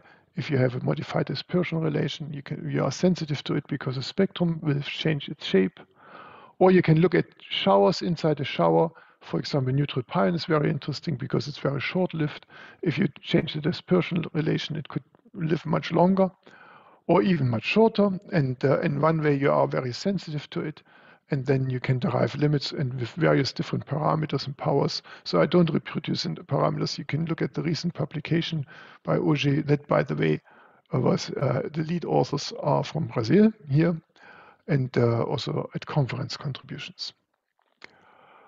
Now we have these spectacular showers in our data set that are going from one way to the other all the way through the array, essentially 50 kilometers long. And these are horizontal showers, muons, a bundle of muons going through the array. These are showers that are very useful because they go through a very large overburden. If you look at the atmospheric depth, the particle number, this is a shower profile for electromagnetic particles. They are essentially completely absorbed, and then the muons take over. And that happens around 60, 65 degrees at this range. And of course, there are still electromagnetic particles here that come from accident or from time to time a muon decays. There's always a rate of muons decaying. If you look at those showers, and that's very interesting, you arrive at the conclusion that we call the muon puzzle. You do see, and that's a data point of Auger, in relative units, you see more muons in the showers than you would predict, independent of what you assume as a primary composition. So you measure the depth of maximum, you look at the different compositions you can have for different hadronic interaction models. Like this is QGS jet proton prediction, here you nitrogen iron. And you can look, this is a measurement for X max. So in QGS jet, it would be somewhere between proton and helium. And then you would expect this number, but we see this number of muons. So that's a real problem because we see roughly 30% more muons. So I translate this number to you, it's 30% more. And it's a very interesting problem, and there are a lot of publications and work on that. Oops, excuse me. But at the same time, if you look at the fluctuations, shower-to-shower fluctuations, how many muons we have relative to the number of muons, it looks normal. It looks like what we expect. The grayish band is what we expect. The black points is what the data points are. So that's compatible with our composition in mass, we assume, and with the Monte Carlos. And that measures for us, it's like a PMT analogy. The fluctuations in those showers come all from the first few interactions, like in a PMT in the first few multiplication phases for the dinodes. And that means the first few interactions, at least what the multiplicity fluctuations look like, behave like normal interactions. That's a puzzle we are still working with. So let me come back to the arrival direction. I mentioned at the beginning that we have a hope to see a correlation with sources. This is an old plot in principle, so it's from 2018. I still show it because it's a very nice one. It shows the black dots are like potential sources we could have. And this is a smeared over density map of the world data at the time for the northern and southern hemisphere. And you see, for example, Centaurus A is a nearby supermassive black hole, an active galactic nucleus. But you see, it's very strange what we see. So we do see over densities, not very strong ones. So there are 3 point something sigma effects. But we see, for example, nothing from here where we would expect something, or from here, maybe that's shifted. So that might be from here. It's not clear. We still have to work on that. So we can't say that's a source. That is very difficult because we, first of all, don't have all protons at high energy, as we would like to have, or we're hoping when we started off. So particles are deflected more, and of course, so physics is more complicated and we will have to work more. So what we can do is, we can go to secondary particles. We can ask, if the particles are deflected, why don't we go to the secondary particles, like the gamma rays or the neutrinos? First of all, the GZK mechanism, that was an energy loss mechanism, produces neutrinos. That would be something useful, but they are really high in energy and they are not the ice cube neutrinos. The ice cube neutrinos are much lower in energy. They are at the same energy density level, but not really there. And of course, they would only appear if we had protons, and at the highest energies, we don't have a large fraction of protons. Okay, let's look at the neutrinos. So we do have neutrino telescopes like Antares, now dismantled, and here ice cube at the South Pole measuring the Cherenkov light either in water or in ice of a cascade produced by neutrinos. For example, here a muon neutrino produces interaction and then a track that you can measure. The interesting part, this is 1 cubic kilometer in size. This was 100 at the time. That makes, of course, a difference how big you are. Now, IceCube has discovered high energy neutrinos already in 2013. And there's a very rich physics here with different configurations of different neutrinos, electron neutrinos, muon neutrinos, tau neutrinos. And you can do all sorts of things, cross-sections and whatever. But I can't really talk about it because I don't have enough time for that. But you see, for example, this is a flux derived in IceCube. If you like define your detector with a video around and then look for like starting tracks here or things like that. So, but what I want to show you is, if you look at the map of IceCube, of the arrival direction distribution, because you expect, of course, neutrinos to point perfectly to their sources. It turns out you have a very hard time to find a source. Actually, you look at the map and there are different colors for different types of events and all this, and there's, of course, an acceptance region of the IceCube detector here. It turns out you don't see a source. And if you look at the map of the cosmic rays, you see these overdensities at the 3 sigma level, but you don't see really a clear source either. And what makes everything worse, if you correlate those arrival directions with those neutrino directions, no significant correlation is found, which recently has been submitted by this group of collaborations. So we do have a hard time to move forward, but it's not completely unexpected. If you look at neutrinos, you can look in the universe up to redshift basically of 4 at very, very large distances. The universe is essentially homogeneous. It's full with sources. In every direction you have sources. If you look at cosmic rays, you can see only the nearby part at the highest energies because of the energy loss. And you have anisotropy. So that would help you a lot to see the sources. But at the same time, you have the magnetic deflection that smears everything out again. Now, if you go to gamma rays, you have a limited range of being able to look into the universe. And you have, of course, no deflection and see the anisotropies. So gamma rays is an interesting way to go. And so let's look at gamma rays from sources, not gamma rays produced from those particles really directly, but maybe in source regions or nearby through such a kind of process. And what we do is we look, for example, with imaging Cherenkov telescopes at showers in the atmosphere, or with the indirect measurements like air shower arrays that measure gamma rays by simply asking for showers that have no muons in it. And of course, we have satellites. And now we have sources. We have actually tons of sources, like a few thousand of sources if you take everything, or if you look only at the high energy part, it's like 1,500 sources everywhere. You see the galactic disk, you see extragalactic space. The catalog today had 251 sources in it in the TeV range, for example, that you measure with such telescopes, or here, this catalog is from Fermi. And if you go to the indirect measurements with air shower detectors, it's like Hawk in Mexico. This is a photograph. It looks like but it's real. And it's a beautiful detector with a shower, of course, animated on top. And this is a very new installation. This is LASO in China, which is even larger with an enormous number of detectors in it. And it's a square kilometer in size. And you have lots of sources.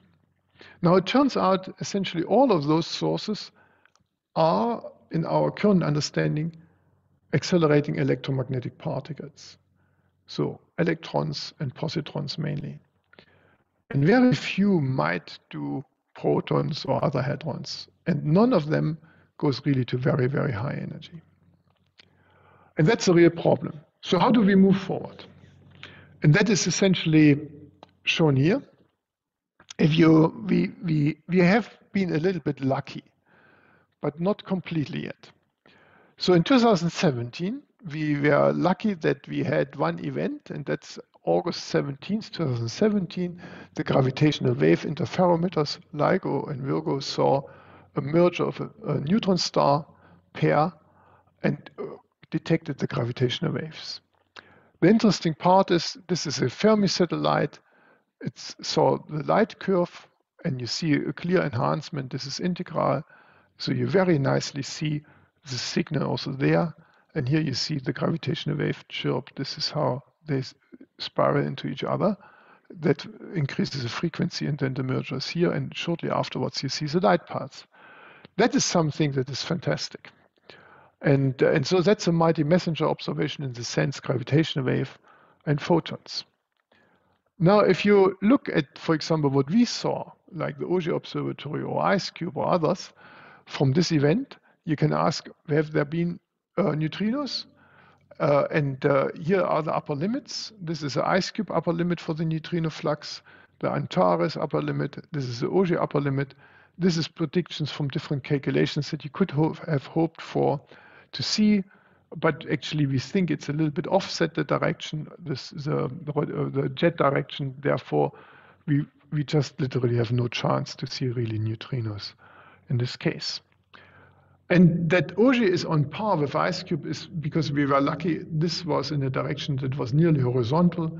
This is a perfect Earth skimming direction for us at the time when this event happened. Here is the location of the event. And that means Auger had a very high sensitivity. By the way, this is a record-breaking publication. It's a joint publication with 70 collaborations, a few thousand authors. Okay, now that still was purely electromagnetic.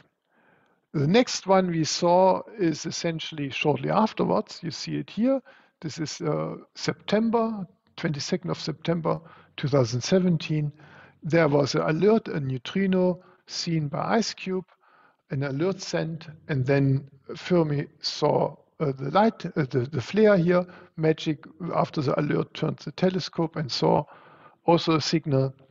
So we really actually had a number of instruments pointing to the source and seeing something. And that's called TXS 05, 06, and whatever. This is the directional coordinates as a standard. And the interesting part is, so this is a blazar that's a supermassive black hole having an accretion disk producing a jet that points exactly in our direction. It would hit Earth if it would extend. And in this blazar, you have like what the people call knots or blobs of matter coming out, plasma. And that is accelerating particles. And it looks like we have got a neutrino from there. And we have got the gamma rays from there. And if you go back in time further, this is what IceCube did. They also saw neutrinos in the past. This is one of the puzzling results, so we really don't know how to interpret this properly, because it's not easy to find a conclusive model for that. But that might be the first time that we actually really have waterproof evidence of a hadronic source. And it's a time coincidence in addition. Yeah. Yes. 5 minutes is Yes. fine. Fine. Okay. It's a waterproof evidence essentially of a hadronic source. Okay, brings me to the outlook. I think we are in a golden age, or a golden age is to start on multi-messenger astroparticle physics. We started with the first detection of one of these ultra-energy cosmic rays in 2062. Then IceCube saw neutrinos. Then LIGO started to see gravitational waves. Now we have LIGO, Virgo, and Fermi, and many other observatories working in multi-messenger mode. We see it more and more. Auger, for example, confirmed that I couldn't show here because I didn't have time, the extragalactic origin of cosmic rays at the highest energies, and it continues this way. We do know that the next observational cycle for gravitational wave instruments is going to come up here in 2023 with a much higher sensitivity than they had before, and even much higher going to come. You have to scale this with volume, like a factor of 2 in distance is a factor of 8 in total number of sources. And you see here, for example, the number of sources seen with Cherenkov telescopes, ground-based telescopes over time, how it's growing. But there's much more to come. This is an upgrade of the Auger Observatory, where we put scintillators on top of the water tanks to distinguish muons from electromagnetic particles, radio antennas to do the same distinguishing process for inclined showers, because then we see only the radio pulse of the electromagnetic particles, they wouldn't reach the ground, and new electronics and all this, and some muon counters. It seems to work beautifully. And of course, and I want to mention this here, we put also under a few detectors RPCs. This is a Brazil-Portuguese collaboration to count muons directly by hand. This is, for example, the first one this way to cross-check whether this method is working. And if we continue, then the next big fish in the pond is telescope array that is going to, Cherenkov telescope array that is going to come with this configuration right now decided. This is, by the way, a prototype built or set up in Berlin with this part here really built in Brazil that holds the camera, and that will be also installed then in the south and going to Paraná. And there's a smaller site in the north in La Palma. And we will have zillions of sources going to come. Now we have the Southern Wide Field Gamma Ray Observatory, SWGO. This is like most likely water tanks, but that's still not fully decided. Sites have been scouted. You see data here. It would give a very nice sensitivity. This is CTA in sensitivity. This is the SWGO at higher energy with a proper field of view of the galactic center that the other instruments don't have. This is, by the way, a plot for searching for dark matter for the experts, but that is what it looks like. Then we expect KM3net to come with 2 installations in the Mediterranean to produce data very soon. First of those multi-PMT strings have been deployed. And IceCube is working on generation 2 to extend the detector from 1 cubic kilometer to something between 6 to 8 cubic kilometers, including a much larger radio extension where they have already deployed some antennas in Greenland to test the whole approach. And in the long term, we will also have installations that are even much, much bigger. And this is, for example, the Grand Radio Antenna Array, where also Brazil is strongly involved in. And there are ideas to have a satellite mission that really gives you see much higher sensitivities. This is, for example, the radio array from Gen 2. This is a ground sensitivity. These are predictions for the neutrino fluxes. That's going to work. Brings me to this last slide. I think astroparticle physics is in a particular very exciting phase because we start to put things together. We haven't been able to use steady sources for the charged cosmic rays yet to identify them, or for the neutrinos. But if we go together with the gamma rays and combine all 3, and possibly also with gravitational waves, it looks like we are going to crack it and to solve the puzzle. And we do a lot of particle physics at the same time. And so we can produce a lot of fundamental physics. And of course, we depend on what other accelerators produce, like LHC or others, to understand our data. Thanks a lot.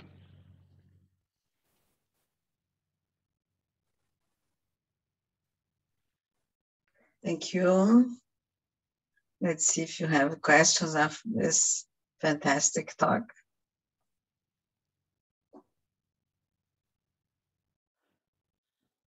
Questions? I don't see the chat, I have to say. Yeah. Let me try. Yeah. There's just a comment in the chat. Congratulations for the nice talk. I also congratulate you for the nice talk.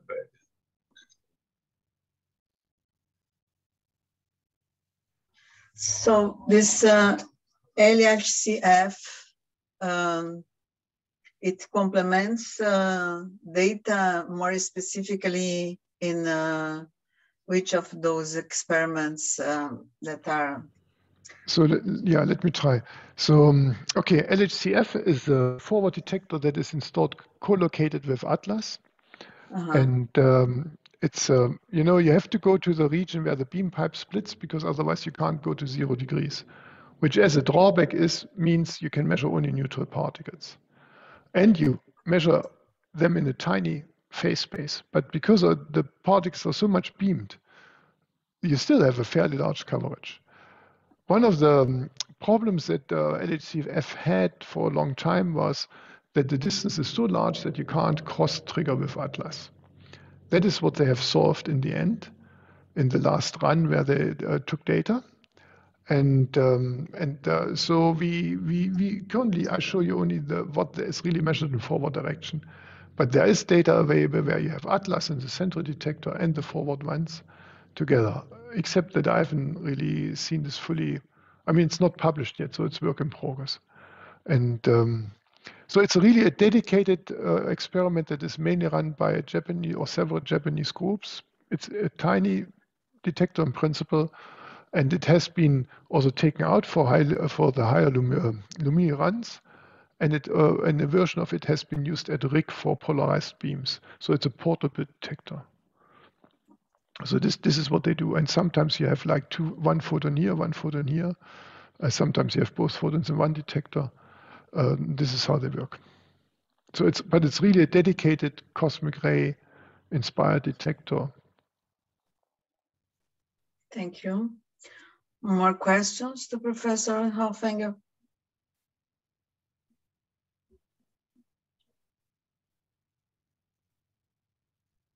And this extension of ice cube is told. Yeah, let me go to the page. So the extension of ice cube is currently worked on. It's under progress. Excuse me. So the ice cube has 1 cubic kilometer right now, and they are working on an upgrade, which means 7 additional strings will be put into the ice to increase the density. This is for neutrino oscillation measurements, and going lower in the threshold for this part. And that's like a precursor of the real extension that is then in size. And but right now, the 7 additional strings will be deployed probably starting, I don't know, the year after the next one. And then the full deployment is going to start for the big detector with, of course, a lower density of those strings compared to what you had in the original part, but still covering a large region. And in addition, you install a few better calibration devices to make sure that you have very good pointing. So it's most of all a precision upgrade. Well, precision and size, you know, size matters because you're always low in rate. It's not like LHC where you have many events. So we are so happy just about a few. Yeah. Interesting. All I see right. Spencer. Professor Spencer has a question again. Go ahead, Spencer. Yeah, thanks, Rob. Very nice talk. I had a question about the composition results you showed, where you had rather narrow you know, for each species, you had rather narrow energy bands. Yes. And that is not what I've seen. Is there an accelerator model that leads to that, or how hard is this to get from the accelerator perspective? So Spencer, your question is really very good because it's it goes to the heart of the puzzle. It looks like sources accelerate with a very steep spectrum, and then you see the die-off. It's a very hard spectrum. So a very hard spectrum. This is e cubed, of course, but e to the -1 you probably will have at the source to go up here, and then you have this exponential cutoff. And you go up here and you have an exponential cutoff. And then those protons are maybe, to a large degree, secondary protons that are produced by the nuclei that disintegrate here, that disintegrate in the cosmic microwave background and the other radiation fields in the universe. And that is something, therefore they are exactly appearing at this energy. But that is something that is changing our understanding of this spectrum completely. So we have a very hard time to accept it, let's say it this way. But the data right now looks like it. So like an extremely hard source and not going to very high energy. So you have also a hard proton source, but it's overlaid here with the disintegration protons from the side. And therefore you don't see the same pattern appearing there. And if you go back, or let me say, maybe I manage this way. If you go here, you would need something like a rapidly spinning neutron star to have such a hard spectrum, or something. We really don't know. Yeah? So you wouldn't have the standard Fermi acceleration what people talk about. And so it's a highly non-trivial result, and we are working on this for a long time already, and we can't change it. This is what comes out from data. So it's a data-driven field. Okay, thank you. Does that answer your question? So for us, it's a puzzle. So and you are rightfully asking for it because it's a strange thing. Okay, thanks. More questions? So I guess we can thank Professor Haflinger for that. And I kindly ask you to upload your talk in our site. Sure, I will do so. Thank you. Yeah, Thank you very much. So Jovan, maybe now we'll take care of the opening of the next two speakers' talks, right? Okay, thank you for both speakers. Now we have Professor Andrea from Northeastern University. He was going to talk to us about neutrinos, experiment with neutrinos and oscillation. Good morning, Andrea. Morning, how are you?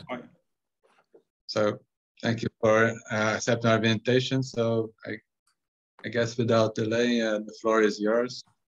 Okay, let me start doing this. Okay, so can you see my slides? Yeah, sure. And you can see my pointer, and only my title slide is half in Portuguese, hopefully for the benefit of people who don't speak Portuguese. The rest will be in English. So, okay, so let me get started. My job is to tell you something about physics we can do in neutrino oscillation experiments, and I'll concentrate on neutrino physics. My job is to try to give you an overview of why neutrino physics is exciting and what types of questions we hope to answer with neutrino oscillation experiments. There are many, many things which I won't talk about, but I'm happy to try to say something if people have questions at the end. So just to get started and to make sure that everybody's on the same page, neutrino physics has been an incredibly active and very exciting topic for the last 25 years or so. And the main reason for that is that we've discovered neutrino flavor oscillations. So for people who have not been paying attention to this, and I presume it's none of you, but I'll say this anyway, just for the sake of completeness, what we've discovered during the last 25 years is that it's possible to produce a neutrino in a well-defined flavor let the neutrino propagate a finite distance, and then measure that same neutrino in a different flavor state. And I want to remind people that the evidence for this is absolutely overwhelming. So we have seen this neutrino flavor change in mu1 neutrinos produced in the atmosphere. We have seen neutrino flavor change in electron neutrinos produced in the sun. We've seen this phenomenon in electron antineutrinos produced in nuclear reactors. We have seen this phenomenon in neutrinos produced in accelerators. And we've seen this phenomenon just about everywhere. What's also very exciting is that we only have one way of explaining all of these data, and that's to postulate that neutrino masses are not zero, that the neutrino masses are different, and that the neutrinos mix. And again, for people who have not been paying attention to this field, there have been a few Nobel Prizes associated to this, along with one of these breakthrough prizes, which is a lot of money to lots of people. So the way in which we understand this is to postulate that the neutrinos that we learn in textbooks, which we call the electron neutrino, muon neutrino, and tau neutrino, are really linear superpositions of neutrinos with a well-defined mass. And we call those states a nu1, nu2, and nu3. And those two different ways of defining our neutrino states are related to one another by some unitary mixing matrix. And this unitary mixing matrix, for people who are very familiar with the quark sector, is the lepton analog of the CKM matrix.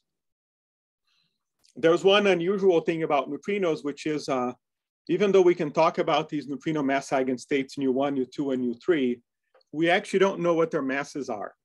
It turns out when we do these oscillation experiments, we measure the differences of the masses squared. So we have to tell a story in order to explain who's neutrino number 1, who's neutrino number 2, and who's neutrino number 3.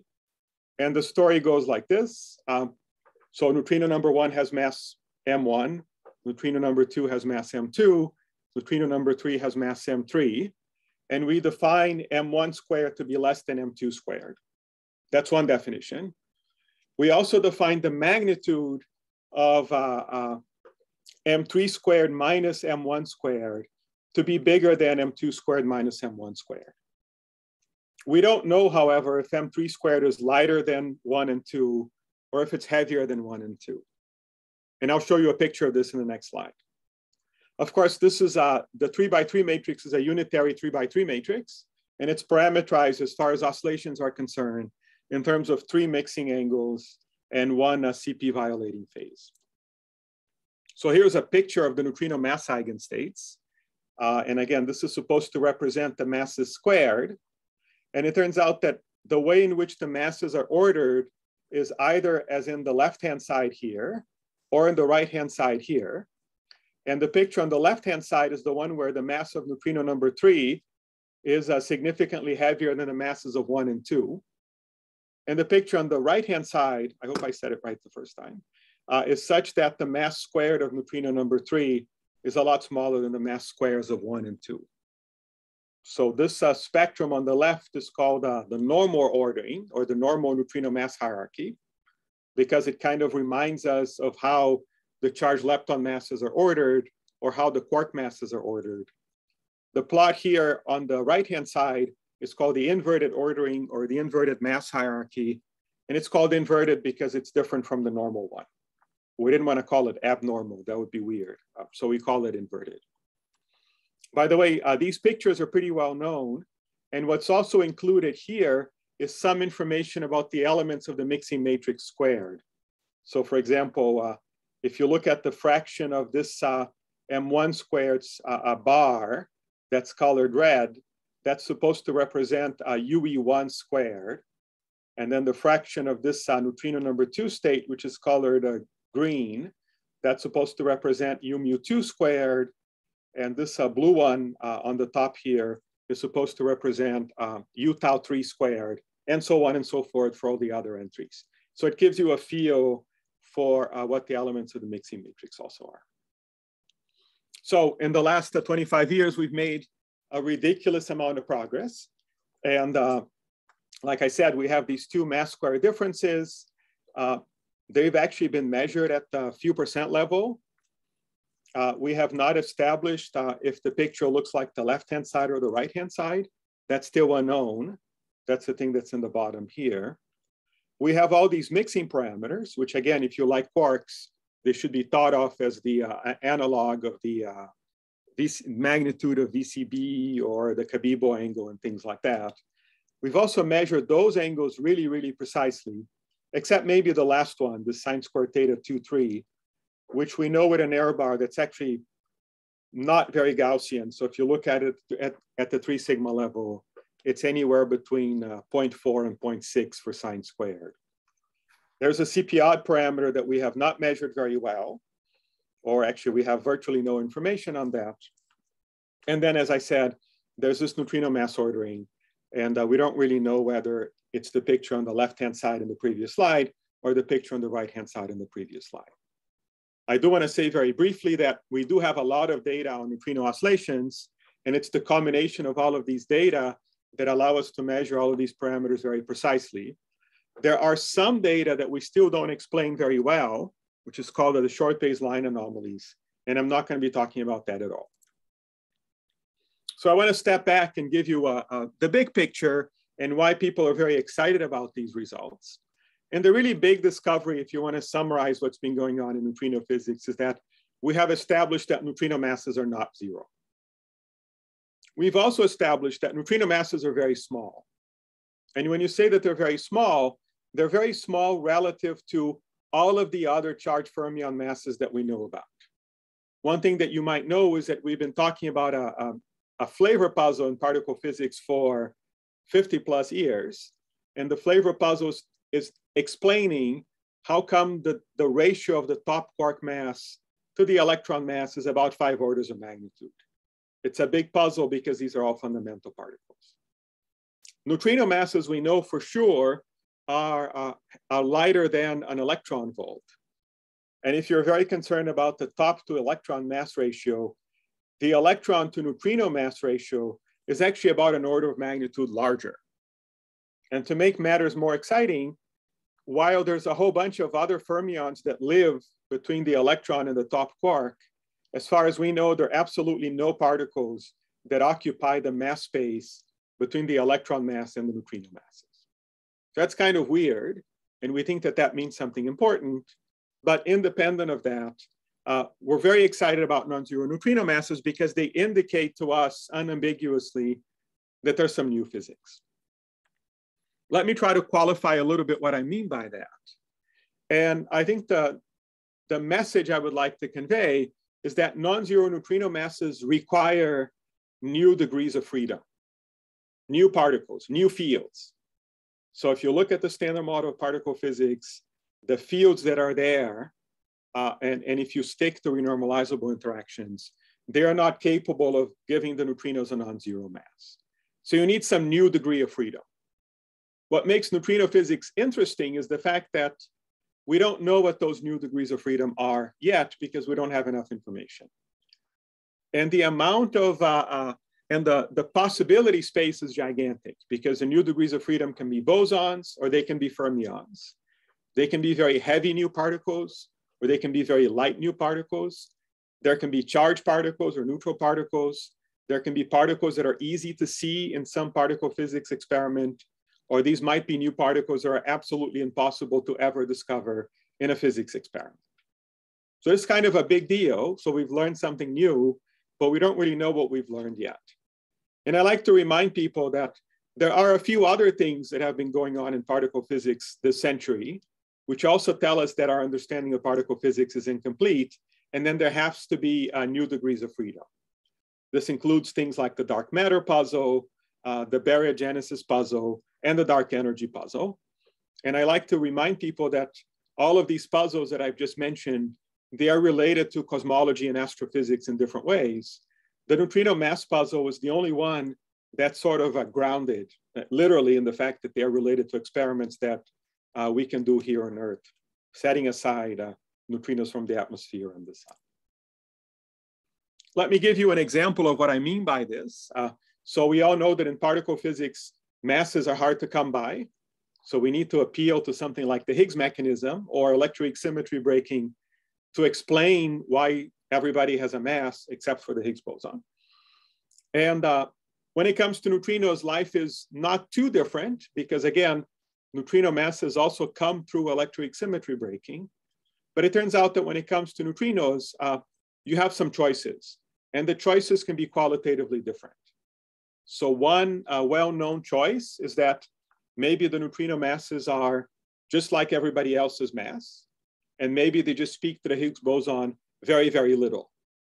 So this is a scenario that some people favor, and it's a nice scenario, except that it renders lepton number an exact symmetry of nature, which is difficult for us to explain, especially if you're a little bit theory-minded. Another possibility for non-zero neutrino masses is that maybe there's another Higgs boson, and this other Higgs boson only talks to neutrinos, and the W and the Z. And that might explain why the neutrino masses look so different, because maybe everybody's mass comes from the Higgs mechanism with the regular Higgs, and the neutrino masses come from the Higgs mechanism, but with a different Higgs boson. Then there's another possibility, which is maybe the neutrino masses derived from both the electroweak symmetry breaking scale and some new source of mass, of which we know absolutely nothing. And this turns out to be the scenario that everybody likes if you talk to theorists. And one famous version of that's the so-called seesaw mechanism. So there are lots of then qualitatively different choices, and this is just a subset of choices. And we need more experimental data to sort out which one of those directions happens to be correct, if any of them. In order to piece this neutrino puzzle, we need a lot of efforts which rely both on the theory side and the experimental side. And the efforts are very diverse, and they come from everywhere within particle physics and astroparticle physics. So there are lots and lots of different types of particle physics probes that can inform the neutrino mass puzzle. And they range from things like searches for neutrinoless double beta decay, which is a nuclear physics kind of effort, trying to measure astrophysical neutrinos like we heard about in the last talk, understanding the large properties of the universe, things like the CMB, baryon acoustic oscillations, galaxy surveys. But those things can also, we might also get information from the Large Hadron Collider.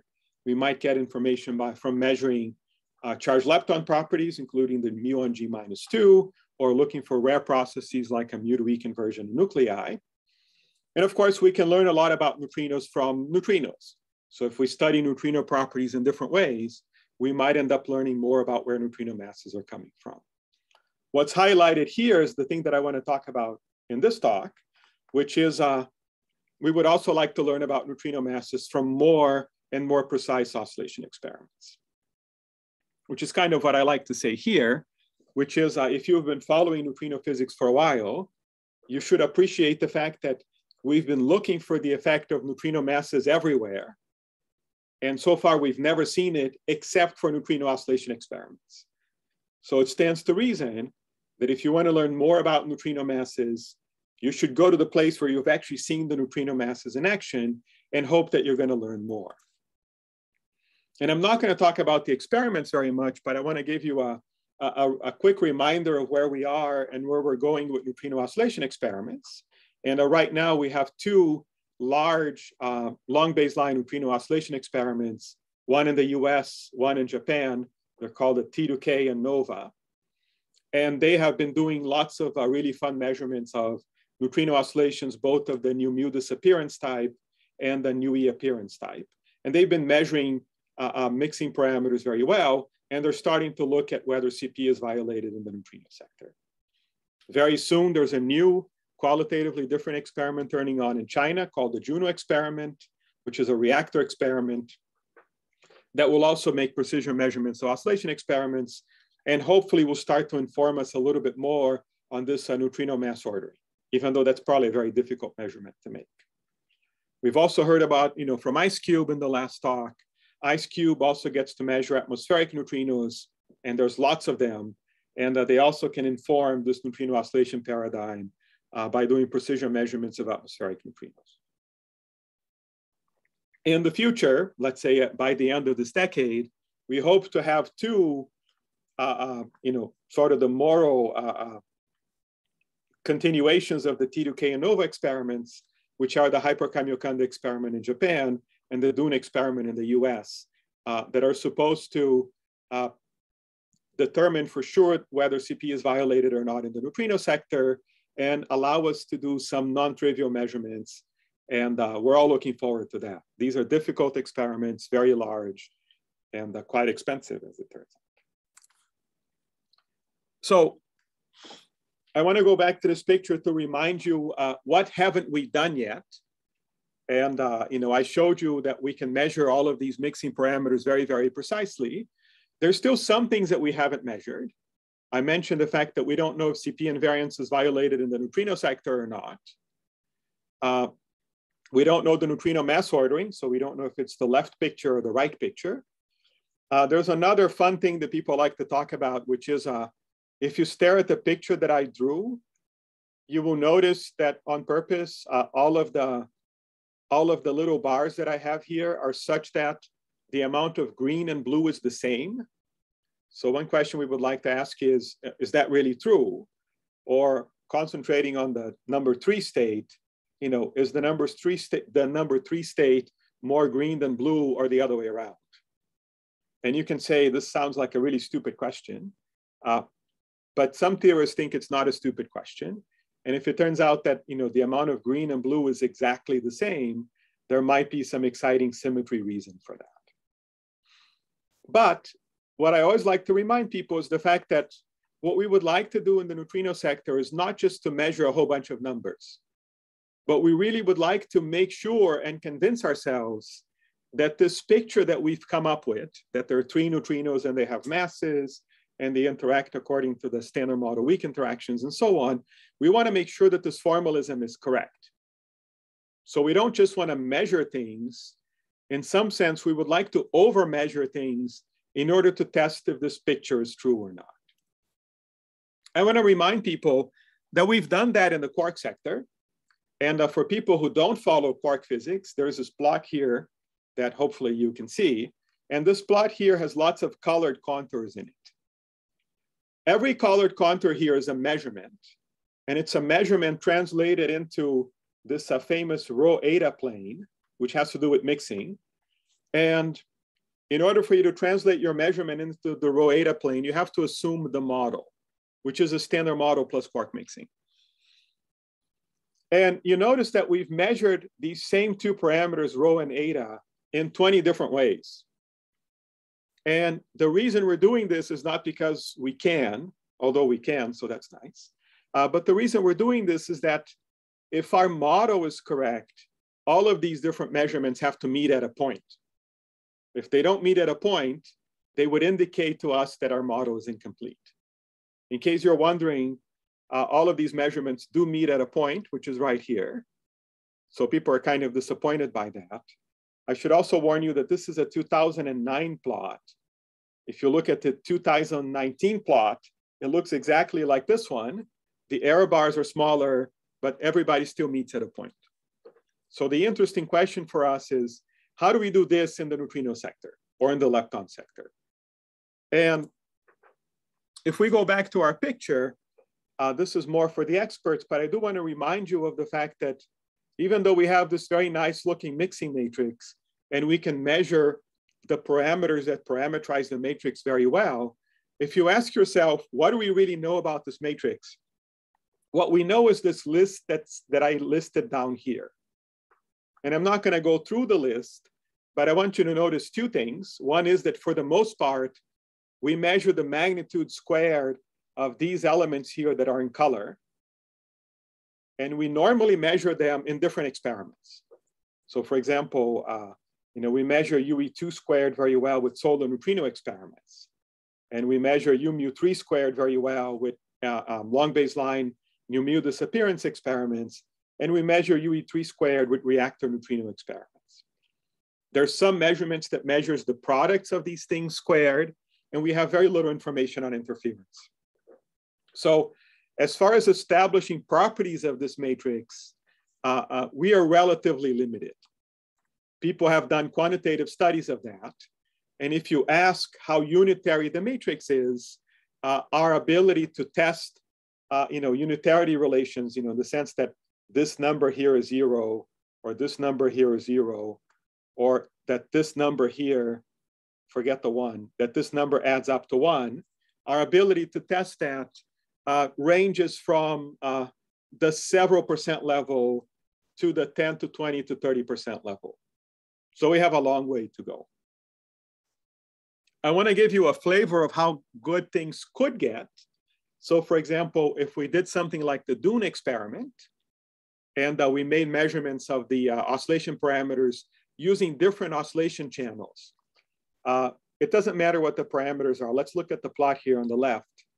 What I'm telling you is that if you make a measurement of nu E appearance, so this is nu mu to nu E oscillations, and you measure these two oscillation parameters, you can get something like this blue contour over here. If you look at data that has to do with nu mu's oscillating into anything, so nu mu's disappearing, you can get something like this red contour over here. So a nice way to start checking if your model is correct is to make sure that those plots actually point to the same region of parameter space.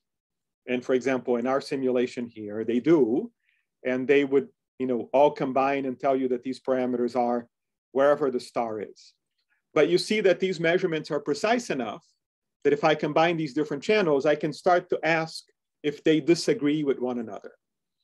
So this is something very exciting that we can't do very well, but we hope to be able to do quite well once these very big new experiments coming online start taking data.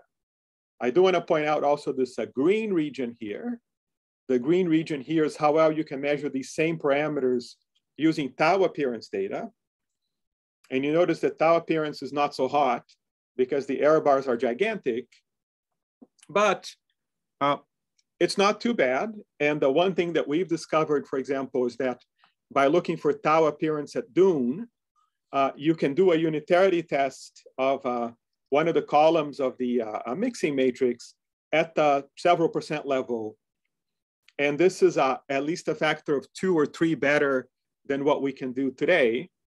And on top of that, we can do that using data from just one experiment. We don't have to combine data from qualitatively different experiments. And I should warn you that this plot is a very busy plot. And if you try to make sense out of it, you might get confused. That was not our intent, but that's how it worked out. So as I was mentioning, we have the ability then to check if our paradigm is correct, or if the picture that we've come up with is the correct picture. And you are allowed to ask yourself, so what could go wrong in neutrinos? So we're pretty sure neutrinos have mass. We're pretty sure the neutrinos interact via the weak interactions. So what could we be missing? And there's lots of things that could happen, and many of them only happen because neutrino masses are not 0. So here's a very incomplete list of stuff that could happen, and I'm listing mostly the very boring stuff that people have thought of. So what are the possibilities? So one possibility is that there could be more neutrinos around. And if there were more neutrinos and if they all mix, then for example, this 3x3 mixing matrix that we've been reconstructing might not be unitary. Actually, probably shouldn't be unitary because it would be a submatrix of a much bigger unitary matrix. Another possibility is that maybe neutrinos have some new interactions that we don't know about. If the neutrinos have new interactions and you don't know about them, when you reconstruct your neutrino data, taking only the weak interactions into account, you would get the wrong answer. So that means that you could discover a new neutrino interaction by finding inconsistencies in your measurement of mixing parameters. Another thing that's very interesting and very exciting is that neutrinos could have some other properties that we don't know about. They could have a non-zero magnetic moment. They could have a finite lifetime. And by the way, if you've never thought about this, because we know neutrino masses are not zero, we know for a fact that the neutrinos must have a magnetic moment. We also know for a fact, by the way, that the heavier neutrinos must decay. That's just because that's how physics works. But we also know that within the standard model, the neutrino magnetic moments are expected to be ridiculously small. And we also know from the standard model that the neutrino lifetimes are also expected to be ridiculously long, like 10 to the 40 years. But if we found evidence for a non-zero neutrino magnetic moment, or a non-zero neutrino lifetime, that would be evidence that there's more new physics out there. One thing which I'm not going to talk about very much is, of course, neutrino oscillations are an interesting phenomenon unto themselves. So they allow us to test things like a CPT invariance. They allow us to test whether our understanding of the time evolution of quantum states is correct, and all kinds of other weird stuff. And of course, there's more stuff that I'm not going to talk about. So let me give you some examples of how our measurements and the fact that we're going to be measuring neutrino oscillations precisely opens a window for asking interesting questions. So one question we can ask, for example, is, are the neutrino masses and the anti-neutrino masses the same, or are they different? And we know the answer is they have to be the same because of the CPT theorem. A similar question we can ask is, are the neutrino mixing angles the same as the anti-neutrino mixing angles?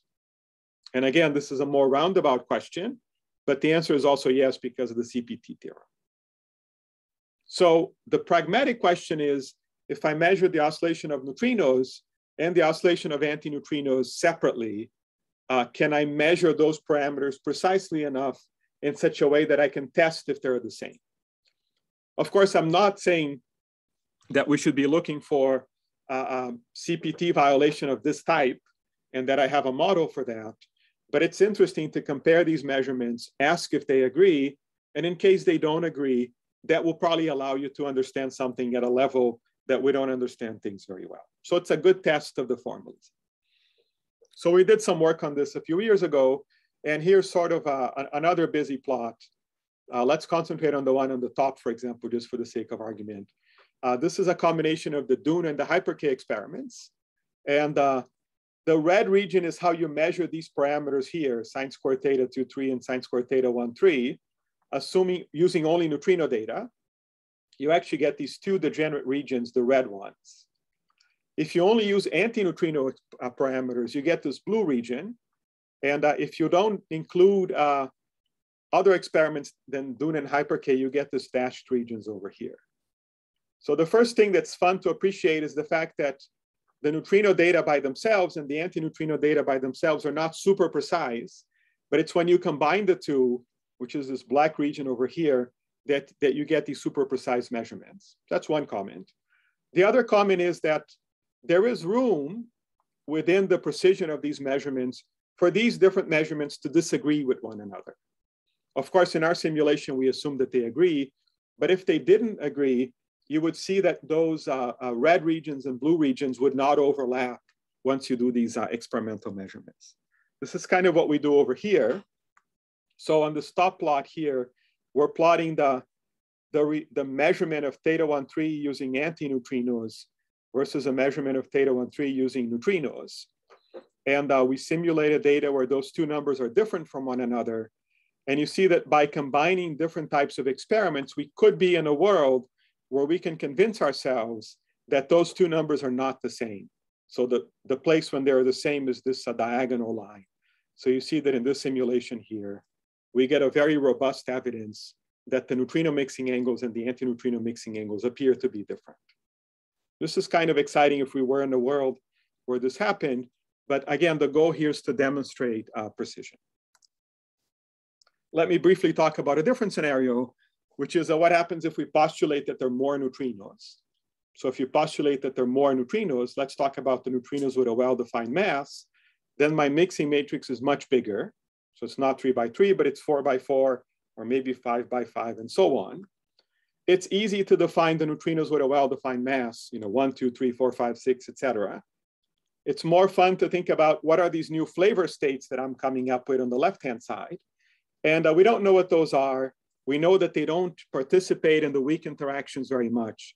So we like to call them stereoneutrinos, but it's not very important. What we're usually very sensitive to is whether they're new neutrino mass states, because new neutrino mass states come along, if they're very light, they come along with some new oscillation frequencies, and we can be sensitive to those. I'm not going to talk about this very much, but again, if you do have more neutrino states, then your mixing matrix is parameterized with more phases and more mixing angles. So we have a whole bunch of new parameters that we can try to measure. And there's one thing that the neutrino community gets excited about, which is that if you have more neutrino mass states, you also have more sources of CP violation that you can probe and learn from. So here's an example of what the data could look like. So this is appearance data at some experiment like Dune on the top, disappearance data in an experiment like Dune on the bottom, and the standard scenario are the black curves, and we've introduced a fourth neutrino state, and the data would be consistent with the blue curve if you did have a fourth neutrino state. And this is just to show that we are sensitive to this new neutrino state. And one thing that's fun about this particular one that we came up with is that it introduces a new frequency in your spectrum. So you can see more oscillations than you expected if you have more neutrino states. So that's just to give you a sort of a feel of how we could find these new neutrino states out there. These are some very busy plots that just show you the sensitivity of next generation experiments. For the experts in the audience, don't look at anything above 10 to the -1 EV squared, because we made some simplifying assumptions that make these plots not particularly realistic.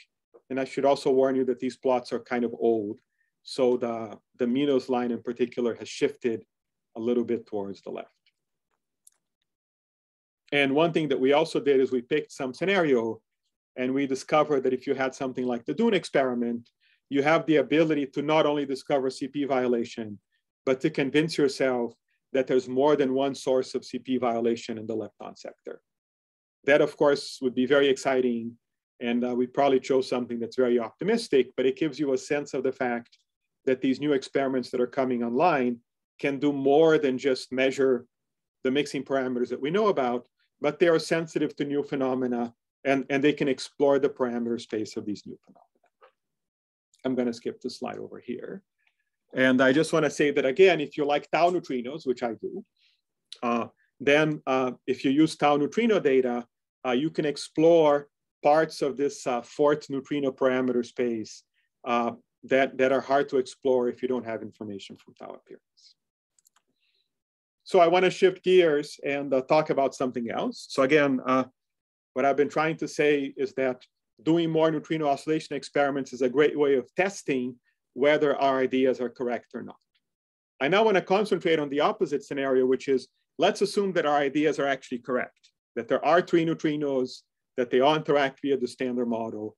You're allowed to ask, why am I, how much am I going to learn by measuring these neutrino oscillation phases and mixing angles and mass square differences more precisely?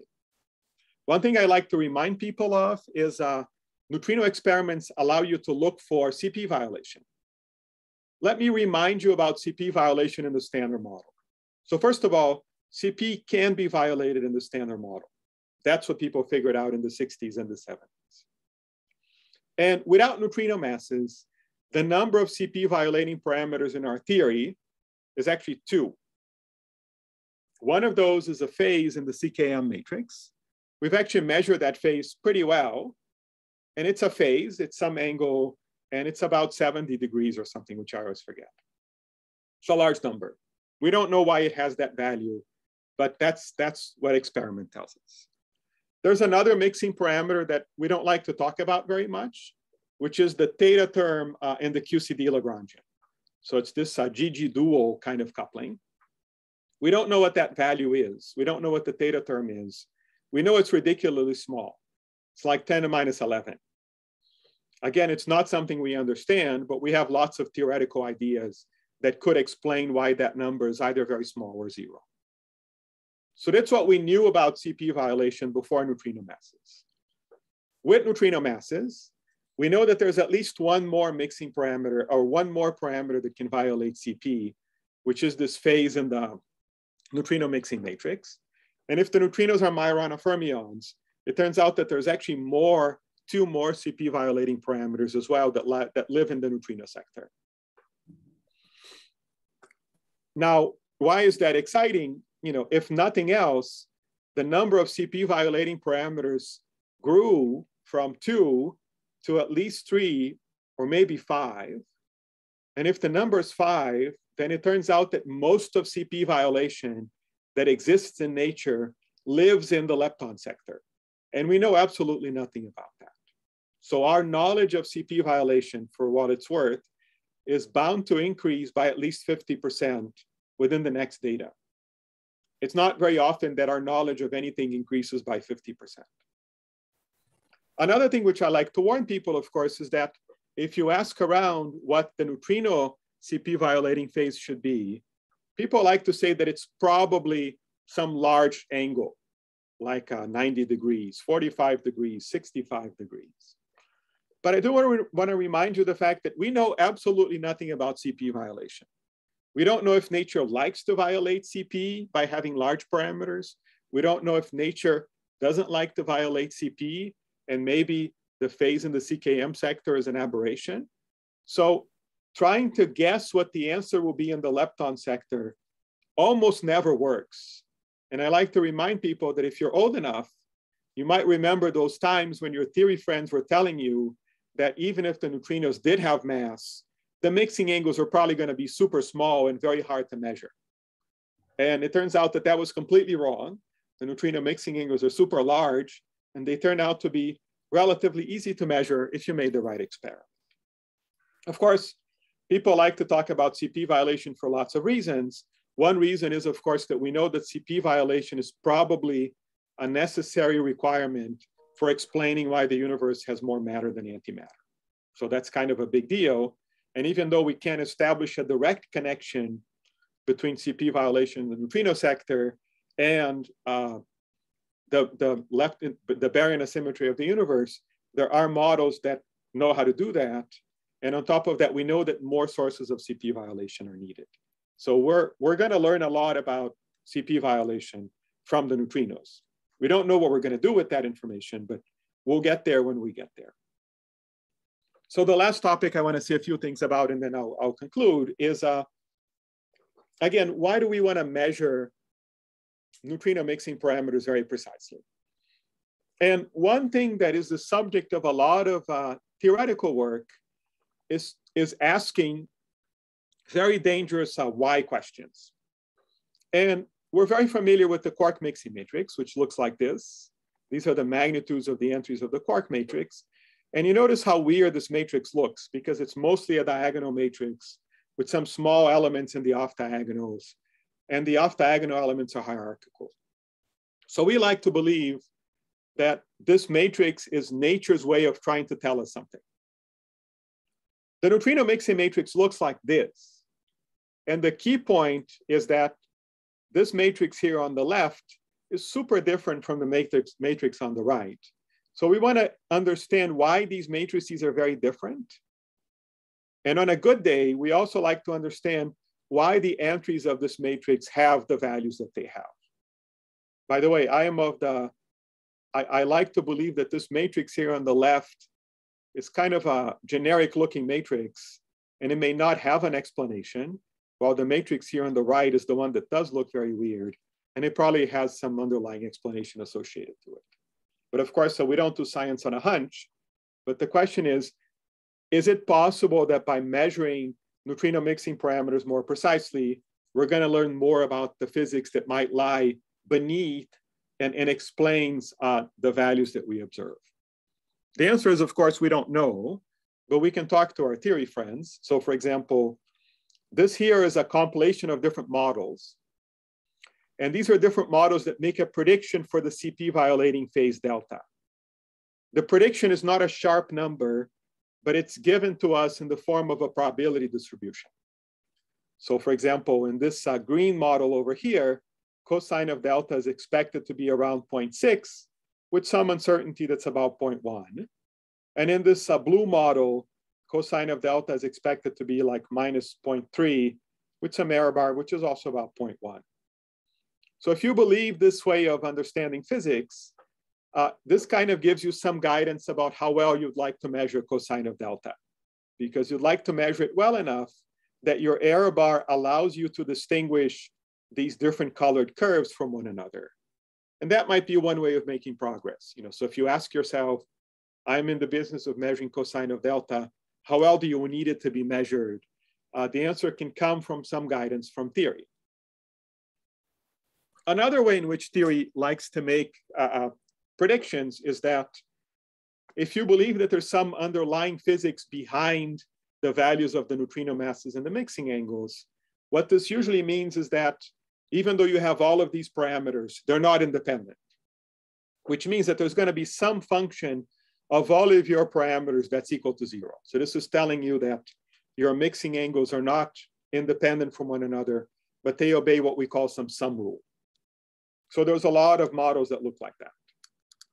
There are other kinds of models that like to relate the mixing matrix in the lepton sector with the mixing matrix in the quark sector.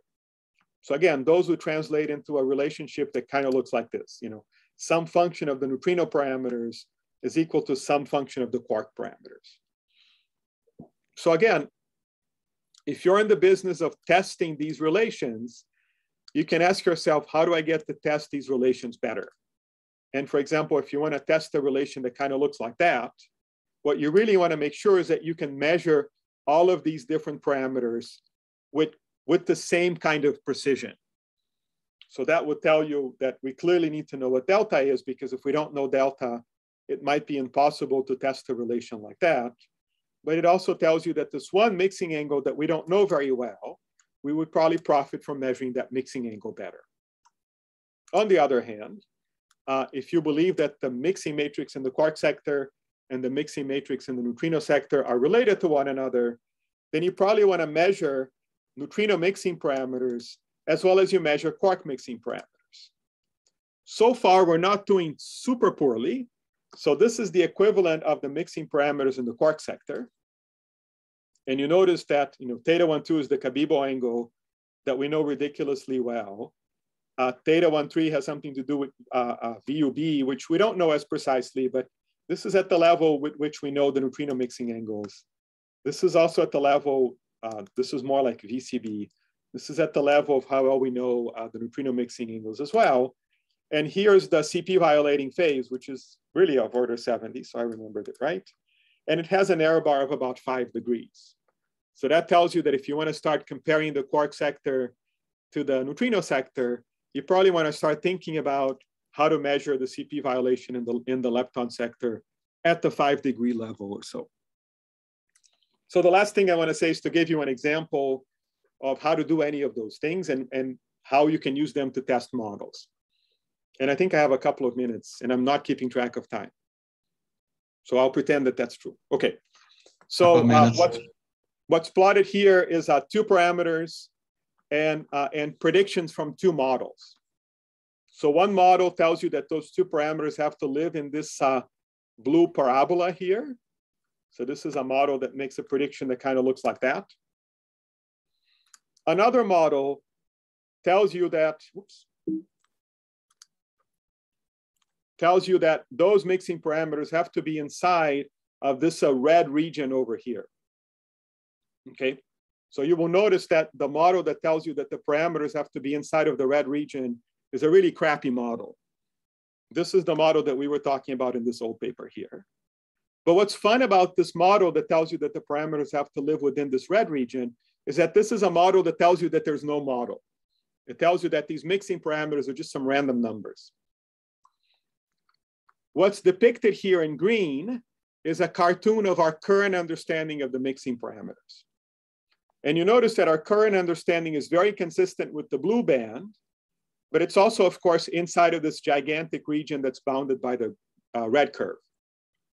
So if you want to test that this model is definitely a better fit to the data than this so-called anarchy model, which is the non-model model, then you probably need to shrink these error bars to about the size of the blue band.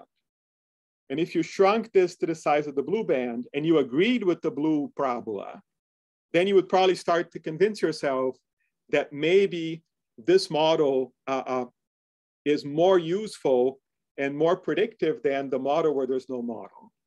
But we're not there yet because we're not measuring things at a level of precision such that we can start to say that our model is making a non-trivial prediction as opposed to or compared to a model that assumes that everything is just random numbers. So we still have a long way to go. And one way to get there is to measure things more precisely. Okay, so let me conclude. And this is my concluding slide. And the messages I want to leave you with are that we've discovered something new in the neutrino sector, neutrino masses. And we still know very, very little about that physics that lives inside of the neutrino sector. What we do know is that neutrino masses are very small. We don't know what that means, but we think it means something important. We also know that the neutrino mixing matrix is very different from the quark mixing matrix. We also don't know why, but we also think it means something important.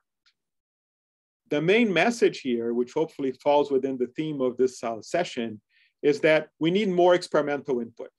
So in order to make progress in understanding where neutrino masses come from, we need better, more precise data from everywhere.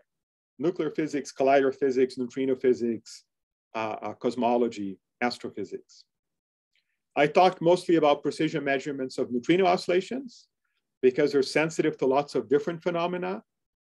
So they will provide us with a lot of information, and they are sensitive to new neutrino interactions, new neutrino states, and a whole bunch of things which I didn't have time to talk about. The last thing I want to remind people of, especially if you've heard about neutrino oscillations before and you're an expert in it, is that you should be impressed by the fact that neutrino oscillations can see neutrino masses. And I always like to impress that on people because neutrino masses are really small. We've been looking for kinematical effects of a neutrino mass since Fermi. So Fermi's famous paper on beta decay is from the 1930s. And we've never seen the kinematical effect of a non-zero neutrino mass because the neutrino masses are so small. The only exception is neutrino oscillations. And the reason we can see the neutrino masses and neutrino oscillations is because of quantum interference. So as we know, doing measurements of quantum interference allow you information to, information that's very, very hard to gather otherwise. And that's the only reason why we can see these neutrino masses, because they show up in a phase. And if we're patient and if we let the neutrino propagate long enough, meaning if we can wait a long enough time, the phase accumulates and the interference reveals to you that the neutrino masses are not zero. So basically, turning the picture around, neutrino oscillations are a very precise quantum interference device. And it is possible that by measuring this quantum interference more precisely, we can run into some more unexpected phenomena. So I will stop here. Thank you. Thank you, Andrea, for a very enlightening talk.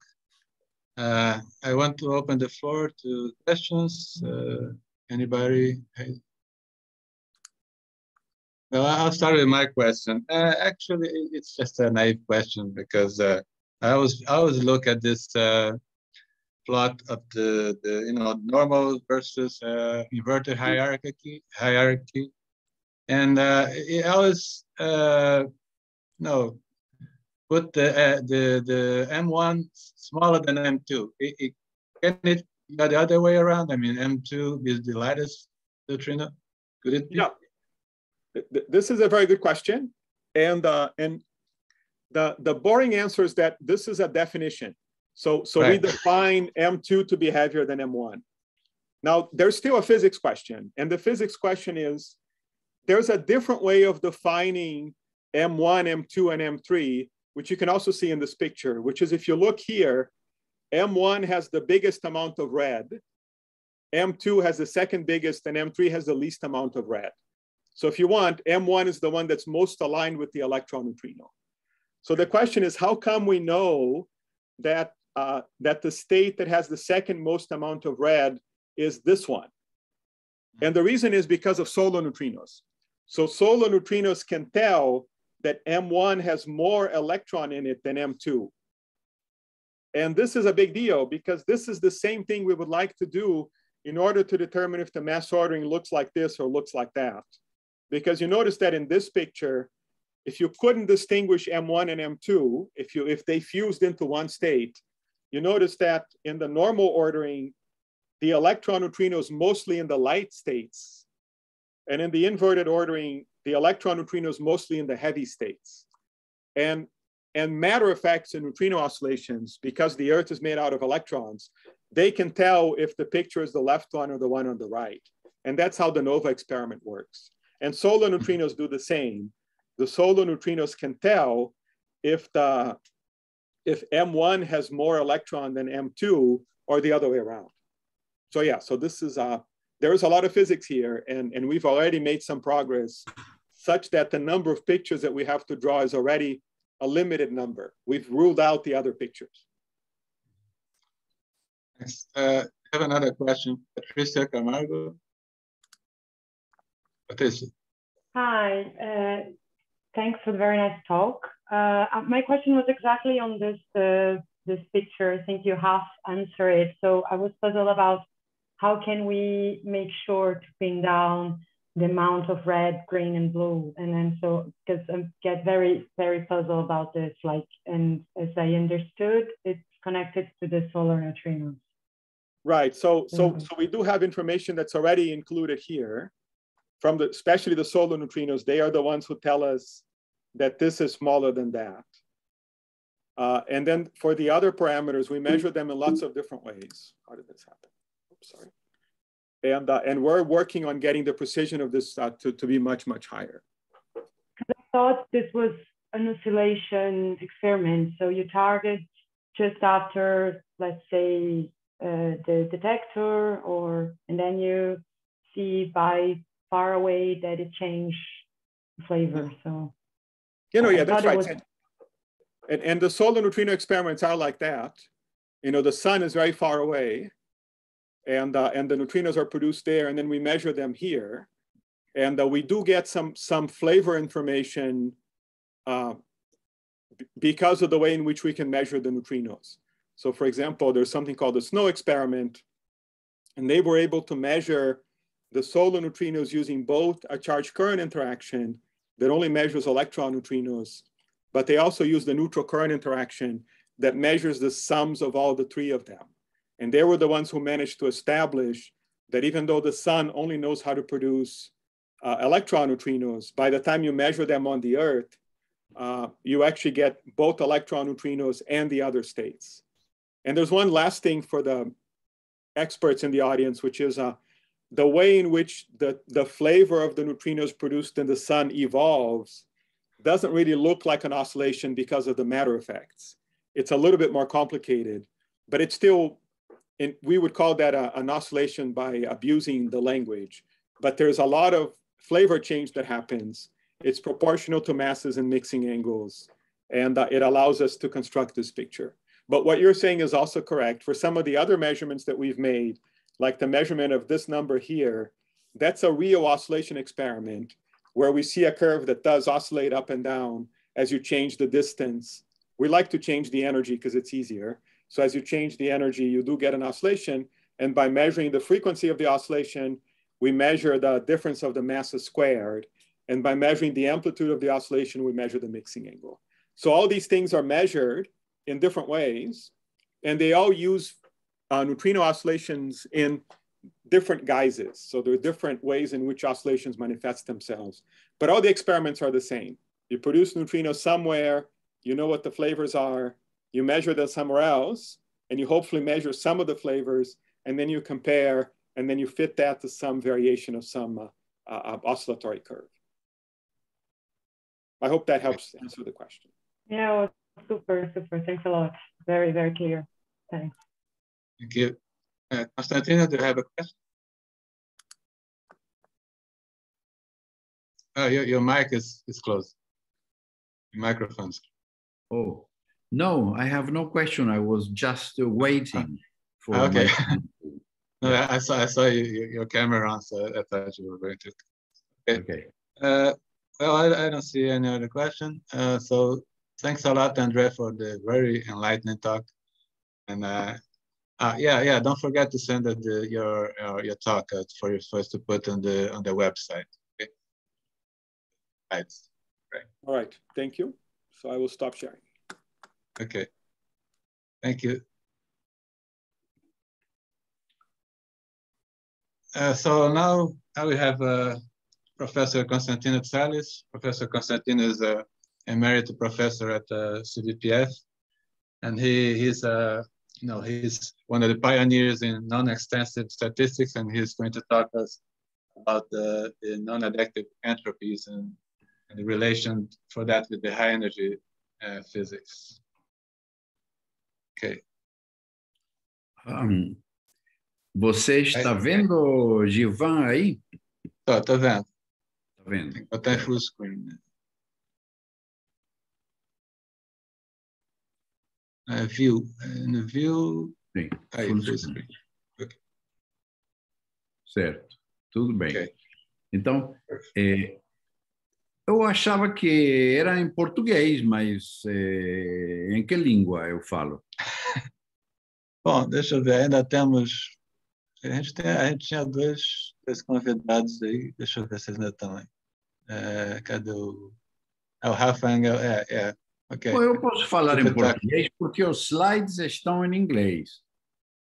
E se houver pergunta em inglês... You could speak Portuguese, no problem, yeah? Yeah. I will That's fine. Okay, no problem. Bye. No problem, yeah. Pode falar português. Ok. É porque ontem todo mundo estava falando português, aí eu não sabia. Tudo bem. Então, antes de mais nada, eu gostaria de agradecer a Gilvan e aos organizadores desta reunião da RENAFAE por abrir um espaço para eu contar umas coisas que eu acho que é interessante e que apareceu recentemente. Bom, então, eu gostaria de começar com uma frase, com um parágrafo de Fermi. A ver, deixa eu ver um pouquinho aqui. Isso. De 1936, onde Fermi escreveu no seu livro Termodinâmica: a entropia de um sistema composto de várias partes é, muito frequentemente, igual à soma das entropias de todas as partes. Ele diz frequentemente, significa que ele tem na cabeça contra-exemplos, tem algum motivo pelo qual ele não diz sempre, mas frequentemente. E ele menciona aqui que estas condições não são muito óbvias e que, em alguns casos, podem não ser satisfeitas. É justamente nesta situação que eu vou colocar essa palestra, essa apresentação. E então ele diz que quando estas condições não são satisfeitas, podem ter um papel considerável. Então, não sei por que aqui. Certo. Então, comecemos com esta tabela aqui de entropias. Nesta linha aqui, vocês têm a entropia de Boltzmann, Gibbs, Shannon, von Neumann, todas elas são essencialmente a mesma forma funcional. Aqui tem a forma genérica, menos soma de P logaritmo de P, onde P são as probabilidades, e quando todas estas probabilidades são iguais, aparece a famosa fórmula que está no túmulo de Boltzmann, em Viena. Mas eu vou falar sobretudo desta linha, onde vocês observam tem um índice a mais, que é a letra Q, e quando nesta linha vocês pegam Q tendendo para 1, vocês recuperam nesta linha como caso particular. Então, esta fórmula contém esta e esta como casos particulares.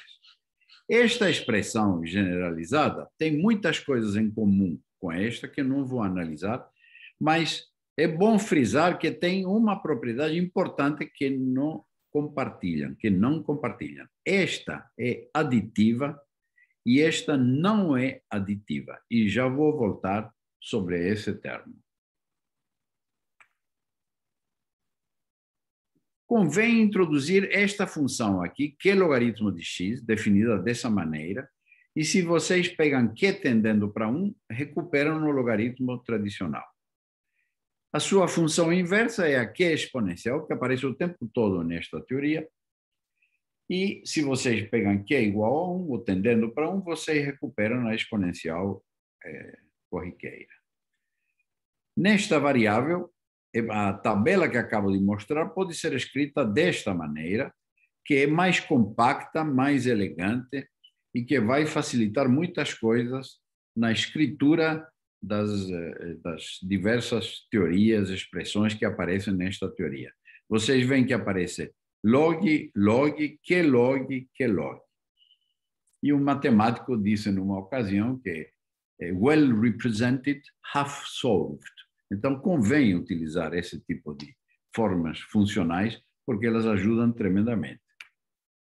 Bom, a palavra aditivo. Então, aqui está a definição de additivity, introduzida, entre outros, por Penrose, no seu livro, em 1970. Então, uma entropia é dita aditiva se para dois sistemas A e B, probabilisticamente independentes, a entropia da soma é igual à soma das entropias. Caso contrário, a entropia é não aditiva. A entropia SQ que eu mencionei na tabela anterior satisfaz esta igualdade e, portanto, salvo quando Q é igual a 1, ela é não aditiva. Observem também que quando cancelamos K em todas as partes, sobra aqui uma parte que não cancela, portanto, 1 menos Q tendendo para zero é, em vários aspectos, equivalente a K tendendo para infinito. Extensividade é uma outra definição que é frequentemente confundida com a aditividade, porque ambas têm a ver com a soma. Mas extensividade é uma propriedade muito mais complexa do que a aditividade. Então, um sistema é dito extensivo, uma entropia é dita extensiva, quando ela é proporcional ao número de constituintes ou proporcional ao número de graus de liberdade. Vamos ver aqui, com exemplos, a grande diferença entre aditividade e extensividade. Então, vamos considerar 4 classes. 1, 2, 3, 4. Esta é a mais corriqueira, a mais simples. Se você joga N moedas no ar, você tem 2 potência N possibilidades, que é W. Então, em geral, se você tem que o número total de possibilidades de N moedas, de N variáveis aleatórias cresce exponencialmente com N, convém utilizar a entropia de Boltzmann, porque no caso de probabilidades iguais é o logaritmo de W e o logaritmo desta expressão é proporcional a N. Portanto, a entropia é extensiva e, portanto, ela satisfaz a estrutura de Legendre da termodinâmica. Mas, na natureza, existe uma quantidade enorme de sistemas que não são assim. Por exemplo, esta é uma forma típica que aparece o tempo todo. Em vez de o número total de possibilidades crescer exponencialmente com N, ele cresce como uma potência de N. Neste caso, não convém utilizar a fórmula de Boltzmann, porque o logaritmo disso vai ser proporcional ao logaritmo de N. E nós não queremos logaritmo de N, nós queremos N. Tremenda diferença. Mas se vocês pegarem esse Q, para Q igual a 1 menos 1 dividido por ρ, o mesmo ρ que está aqui, esta é extensiva.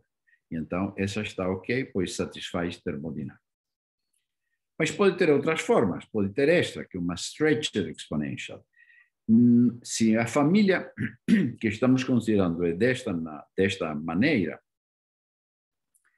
não existe nenhum valor de Q que possa fornecer uma entropia extensiva. E então, convém utilizar outra família entrópica que existe na literatura, é chamada frequentemente S-delta, e quando vocês pegam delta igual a 1 dividido por gama, o mesmo gama que está aqui, ela é extensiva e está ok. Finalmente, um último caso típico é você ter o número de possibilidades proporcional ao logaritmo de N. Neste caso, nenhuma das anteriores resolve o problema, mas podemos usar uma entropia introduzida por Evaldo Curado, e neste caso conseguimos também a extensividade. Estes resultados estão resumidos nesta tabela. Vocês têm aqui a entropia de Boltzmann-Gibbs, que é aditiva, vocês têm esse Q, esse delta e essa outra, que são não aditivas. Tudo bem. Agora, Vocês podem ter um sistema que pertença a esta família. Neste caso, vocês têm que utilizar a entropia de Boltzmann-Gibbs, porque é ela que é extensível. E não tem que utilizar esse Q, esse delta ou qualquer outro. Se vocês têm esta família, não tem que utilizar a de Boltzmann-Gibbs, tem que utilizar a esse Q. Se vocês têm esta família, tem que utilizar a esse delta ou alguma análoga. Se vocês têm isto, tem que utilizar a entropia de Curado ou alguma análoga. Em poucas palavras, se vocês casaram com Boltzmann, vocês vão permanecer nesta coluna até que a morte os separe. Mas eu estou argumentando para vocês que existe um casamento melhor, que é casar com Clausius ou casar com a termodinâmica, ou casar com a estrutura de Legendre da termodinâmica. E então você fica nesta linha até que a morte os separe. Muito bem. Esse índice Q é difícil de calcular. É um índice que vem de primeiros princípios da dinâmica do sistema, se é um sistema conservativo, do hamiltoniano do sistema, mas o sistema pode ser dissipativo. Mas, em alguns casos, tem sido possível calcular analiticamente Q. Então, estou mostrando aqui um desses exemplos. Já tem uma certa idade e foi calculado por Filippo Caruso, que na época era estudante na Escola Normale Superiore de Pisa. E então, para esse sistema, que é um sistema unidimensional e que tem uma transição de fase de segunda ordem a temperatura zero, significa um fenômeno crítico quântico, é possível calcular analiticamente Q em função da carga central que aparece em teoria quântica de campos. Esse C aqui não é a velocidade da luz, é a carga central. E aqui está esta pequena fórmula representada na variável 1 dividido por C. Vocês vemos aqui uma linda linha que contém Q igual a 1, quer dizer, Boltzmann-Gibbs como caso particular, o que está mostrando claramente que esta teoria não... Alô? Oi, Aparecida, como é que tá? Tá tudo bem? Você Teu microfone está aberto. já fez tudo? Fez as compras? Fez tudo? Na feirinha do... O Gilvão, é uma pergunta para mim? Não... Não, é o Erasmo, esqueceu o microfone dele aberto. Deixa eu... Então tá tudo certo. Quem desliga aí, eu não tenho. Eu vou hoje chegar às 7h20. O Sérgio vai me buscar no aeroporto. Ah, ele esqueceu. Bom, então temos aqui uma expressão analítica que contém como caso particular Q igual a 1. E para outros valores, temos outros valores de Q, Ising, modelo XY, outros aqui. Muito bem. Aqui o cálculo foi feito de primeiros princípios porque ele é implicado pela forma do hamiltoniano, mais exatamente pela classe de universalidade, pela simetria do hamiltoniano. Então, é um cálculo de primeiros princípios que raramente consegue se fazer, mas neste caso foi possível. E aqui está o resultado. Um outro ingrediente importante nesta teoria é a Q-generalização do teorema do limite central, e também da Q-generalização do teorema de Levi-Gnedjenko. E nestes trabalhos participou ativamente Murray Gell-Mann, que lamentavelmente nos deixou uns 2 anos atrás.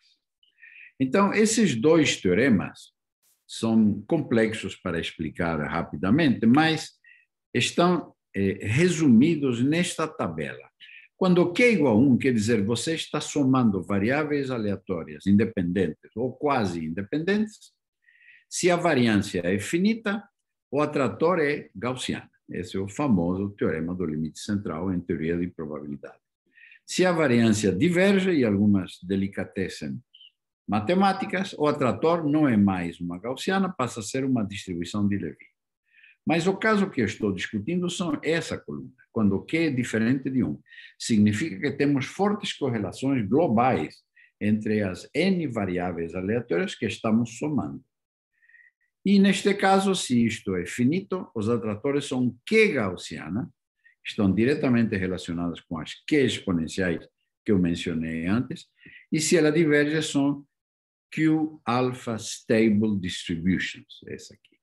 Mas a que vai me interessar sobretudo é este caso, é esta aqui, pois aparece frequentemente na natureza e pensamos que apareça frequentemente na natureza precisamente porque em circunstâncias bastante genéricas o atrator deixa de ser uma gaussiana ou uma distribuição de Lévy e passa a ser uma Q gaussiana.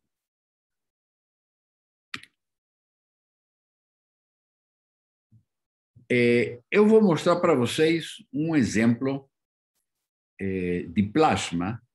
Em princípio, não precisa ser um plasma de alta energia, pode ser basicamente qualquer plasma. Um trabalho de Fernando Nobre, Evaldo Curado e a orientanda deles, Gabriela. Então, eles consideraram aqui uma esfera tridimensional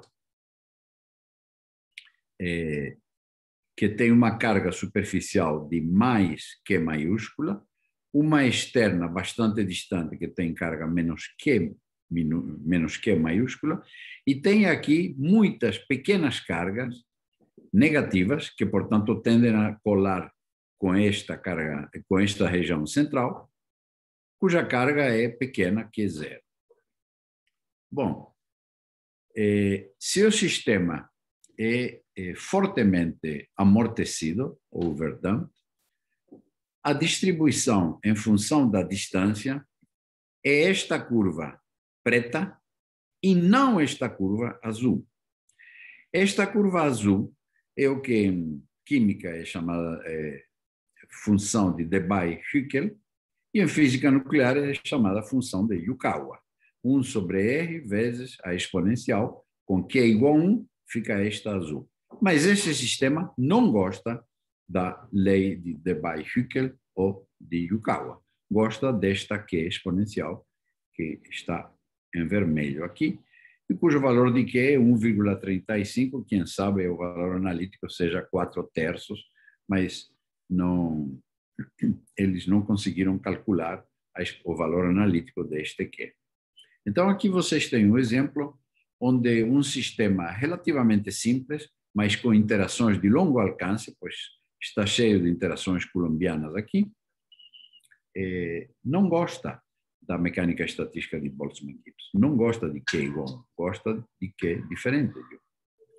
Agora, vamos nos aproximar à física de altas energias. Aqui vocês têm, em log-log, a distribuição de probabilidades de ter, numa colisão próton-próton, ter momentos transversais que saem PT. Então, aqui estão representados em pontos os resultados experimentais de CMS, de Atlas, de ALICE, e tem na literatura centenas de coisas deste tipo, mas este é particularmente chamativo, porque tem aqui nada menos do que 14 décadas num único experimento, com um único equipamento. Então, é uma coisa excepcional e muito valiosa. Então, o que tem para observar aqui, em primeiro lugar, o talento dos experimentais que conseguem fazer um experimento passeando por 14 décadas de um golpe só, por assim dizer. A segunda coisa que chama muito a atenção são estas linhas cheias que fitam perfeitamente todos estes exemplos e muitos outros que estão na literatura.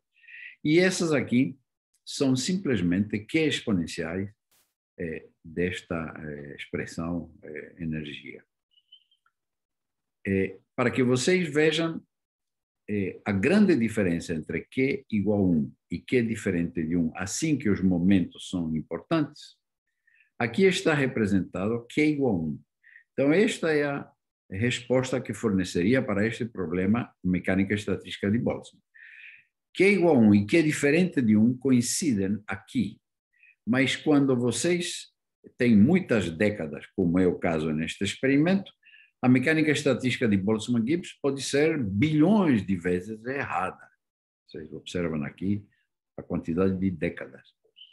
O valor de Q em todos esses experimentos gira em torno de 1,14 e o valor da temperatura, que são os únicos dois parâmetros que têm essencialmente esta expressão, é este Q e esta temperatura. Ela é 0,13 GeV a comparar com as massas dos píons, que são também 0,13 ou 0,14 GeV. Para que vocês possam apreciar o que significa ter experimentos em 14 décadas e curvas teóricas que concordam com esses experimentos em 14 décadas, temos aqui uma representação da energia de uma partícula livre em log-log, aqui tem um momento, e aqui vocês têm o caso dos prótons, aqui tem os casos dos elétrons, mas peguemos o caso dos prótons, aqui vocês têm a expressão de Newton. Então, essa é P² sobre 2m, certo? Mas a expressão de Einstein mostra que a partir de um certo momento, esta curva é abandonada e entra na curva azul que está aqui. Desde esta bifurcação até as mais altas energias que são observadas no projeto OG, as energias de Extreme Energy Cosmic Rays, 10 potência 8 teraelectronvolt, desde esse ponto até esse ponto, temos aproximadamente 10 décadas. 10 décadas. No exemplo anterior, temos 14 décadas. Isso mostra o quanto é impressionante este resultado experimental e teórico. Vamos a outro exemplo. Esse é um Physical Review Letters que foi publicado 20 anos atrás por Johann Rafelsky e um estudante dele na época. E eles fizeram os cálculos da difusão de um quark charm num plasma de quark-gluon em, digamos, uma espécie de equilíbrio térmico. E encontraram que o valor que funciona é Q igual a 1,11. Aqui 1,11, aqui 1,14. E agora vamos ao resultado muito interessante que eu queria apresentar para vocês, motivo pelo qual sugeri aos organizadores de apresentar esta palestra, foi para apresentar para vocês este resultado do Ayrton Deppmann, da USP, Eugênio Mejias, de Granada, e Débora Menezes, de Florianópolis. Então, na base da teoria de Young-Mills, utilizando QCD em um loop, na aproximação de um loop, eles obtiveram esta linda relação que expressa Q em função de número de cores e número de sabores. Aqui vocês têm, então, uma expressão analítica obtida de primeiros princípios. Isto não tem nada a ver com o fitting. Isto é uma expressão obtida diretamente dos fundamentos da mecânica estatística, que são a dinâmica. Dinâmica que pode ser newtoniana, pode ser quântica, pode ser QCD, isso é uma outra questão, mas é obtida da dinâmica. Então, se vocês pegam estes dois números, igual a 3 e 6, dá Q igual a 8 sétimos, que é 1,14. Exatamente o que é observado nos experimentos no LHC, no CERN. Mas se vocês utilizam, em vez de 6, utilizam 3, quer dizer, a simetria SU3, que dá 10 dividido por 9, com esta fórmula, e isso dá 1,11, que é exatamente o resultado obtido por Rafelsky 20 anos atrás. Para terminar, eu gostaria de apresentar um resultado em altas energias no espaço. Então, Christian Beck publicou uns 4 anos atrás este resultado, onde aparecem aqui o equipamento Observatório AMS-02, liderado por Chung-Ting, e aqui estão os resultados, que o fluxo em função da energia de pósitrons e elétrons. E ambos casos podem ser fitados bem por Q exponenciais, e os valores de Q envolvidos são 13 dividido por 11, ou então 11 dividido por 9, que curiosamente são números racionais, simples, iguais aos que apareceram aqui. Não sei se é uma coincidência ou não, é uma questão a ver. Então, dito isto, eu apresento a capa de um livro que publicamos um mês atrás, com um matemático dos Estados Unidos, Sabir Umarov, e eu próprio, onde vocês têm os fundamentos matemáticos da mecânica estatística não extensiva, que acabo de descrever brevemente. Ainda este ano deve aparecer a segunda versão deste livro, que apareceu em 2009, e agora a versão atualizada deverá aparecer talvez daqui a alguns meses. Com isto, agradeço a vocês e retiro sharing. Muito obrigado. Obrigado, Constantino, pelo toque bem interessante. Deixa eu abrir para a pergunta. Erasmo, você tem uma pergunta?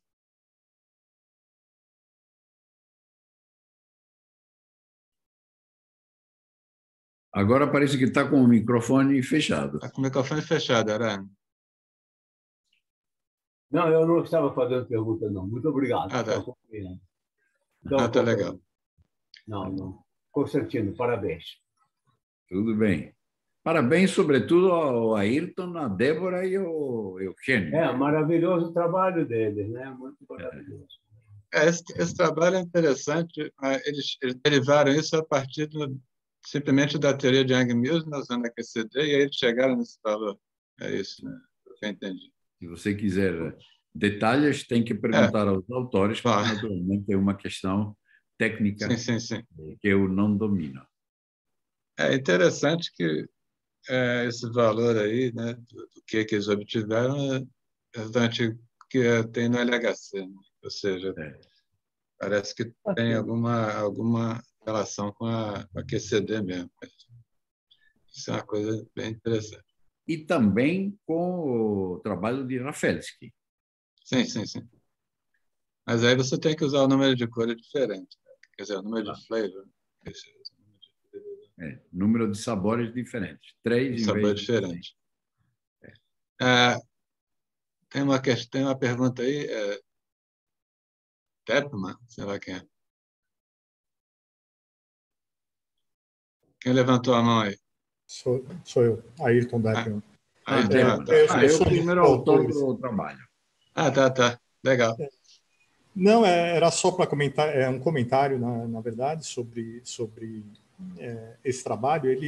Você está com o vídeo fechado, Ayrton. Na verdade, eu estou num computador que não tem câmera. Perfeito. Por isso, me desculpem. Então, esse trabalho, na verdade, ele sai de uma análise de aspectos fundamentais da teoria de Young-Mills, né? Que é uma teoria renormalizável, e ela é renormalizável por ser invariante por escala. Então, a gente usa essa invariância por escala e técnicas de fractais para obter um acoplamento efetivo que dá uma expressão analítica. E quando a gente, no caso da QCD, a gente usa uma aproximação de um loop, que é válida lá para QCD, é válida em alta energia, e usa essa relação para obter o valor de Q em função do número de cores e número de sabores para QCD. E o interessante é que, com essa teoria que a gente tem, usando esses conceitos de fractais, a gente obtém distribuições que são Q exponenciais, e daí a relação com a SQ, né? Com a estatística não extensiva. Então, tem esse aspecto bastante interessante do trabalho que explica porque distribuições em alta energia seguem a Q exponencial e determina o valor de Q nesse caso. Em alta energia, a gente usa o número de sabores igual a 6 porque as energias são altas, as massas dos quarks são pequenas comparadas com a energia do sistema. Agora, quando a gente se aproxima da estrutura de hadrons, a gente tem que levar em conta as massas, e aí eu coloco explicitamente a massa do quark, o que vai eliminar a contribuição dos quarks pesados, e aí, ou de forma equivalente, se usa o número de sabores igual a 3. Era isso. Legal, bem interessante. Usar a aproximação com no caso da física nuclear, digamos assim. Talvez eu possa comentar que anos atrás eu me encontrei com John Ellis, o teórico de muitos anos no CERN, e eu perguntei para ele: você está sabendo que os resultados no LHC são fitados com Q exponenciais? E ele me disse: sei. Você acha que com QCD se poderia obter esse resultado? Ele disse: acho que não, mas o valor de Q, talvez sim. É exatamente o que ilustraram o Ayrton, a Débora e o Eugênio. Eles deduziram, com argumentos de QCD, deduziram o valor de Q. Bacana. Tem alguma pergunta mais? Deixa eu ver aqui, não estou vendo ninguém com a mão levantada. Não. Bom, acho que eu vou terminar essa sessão, então, agradecendo a todos aí. Agradeço ao Constantino e a todos os outros speakers, o André. Gay também está aí. Então, nós voltamos à tarde, então, para as sessões paralelas, né? Tá certo, Gay? Tá certo, voltamos à tarde. Agradeço a todas as apresentações muito qualificadas, muito boas, as perguntas, a audiência. À tarde a gente retorna. Ok. Tá bom. Então, até mais. Tchau, pessoal. Até mais tarde.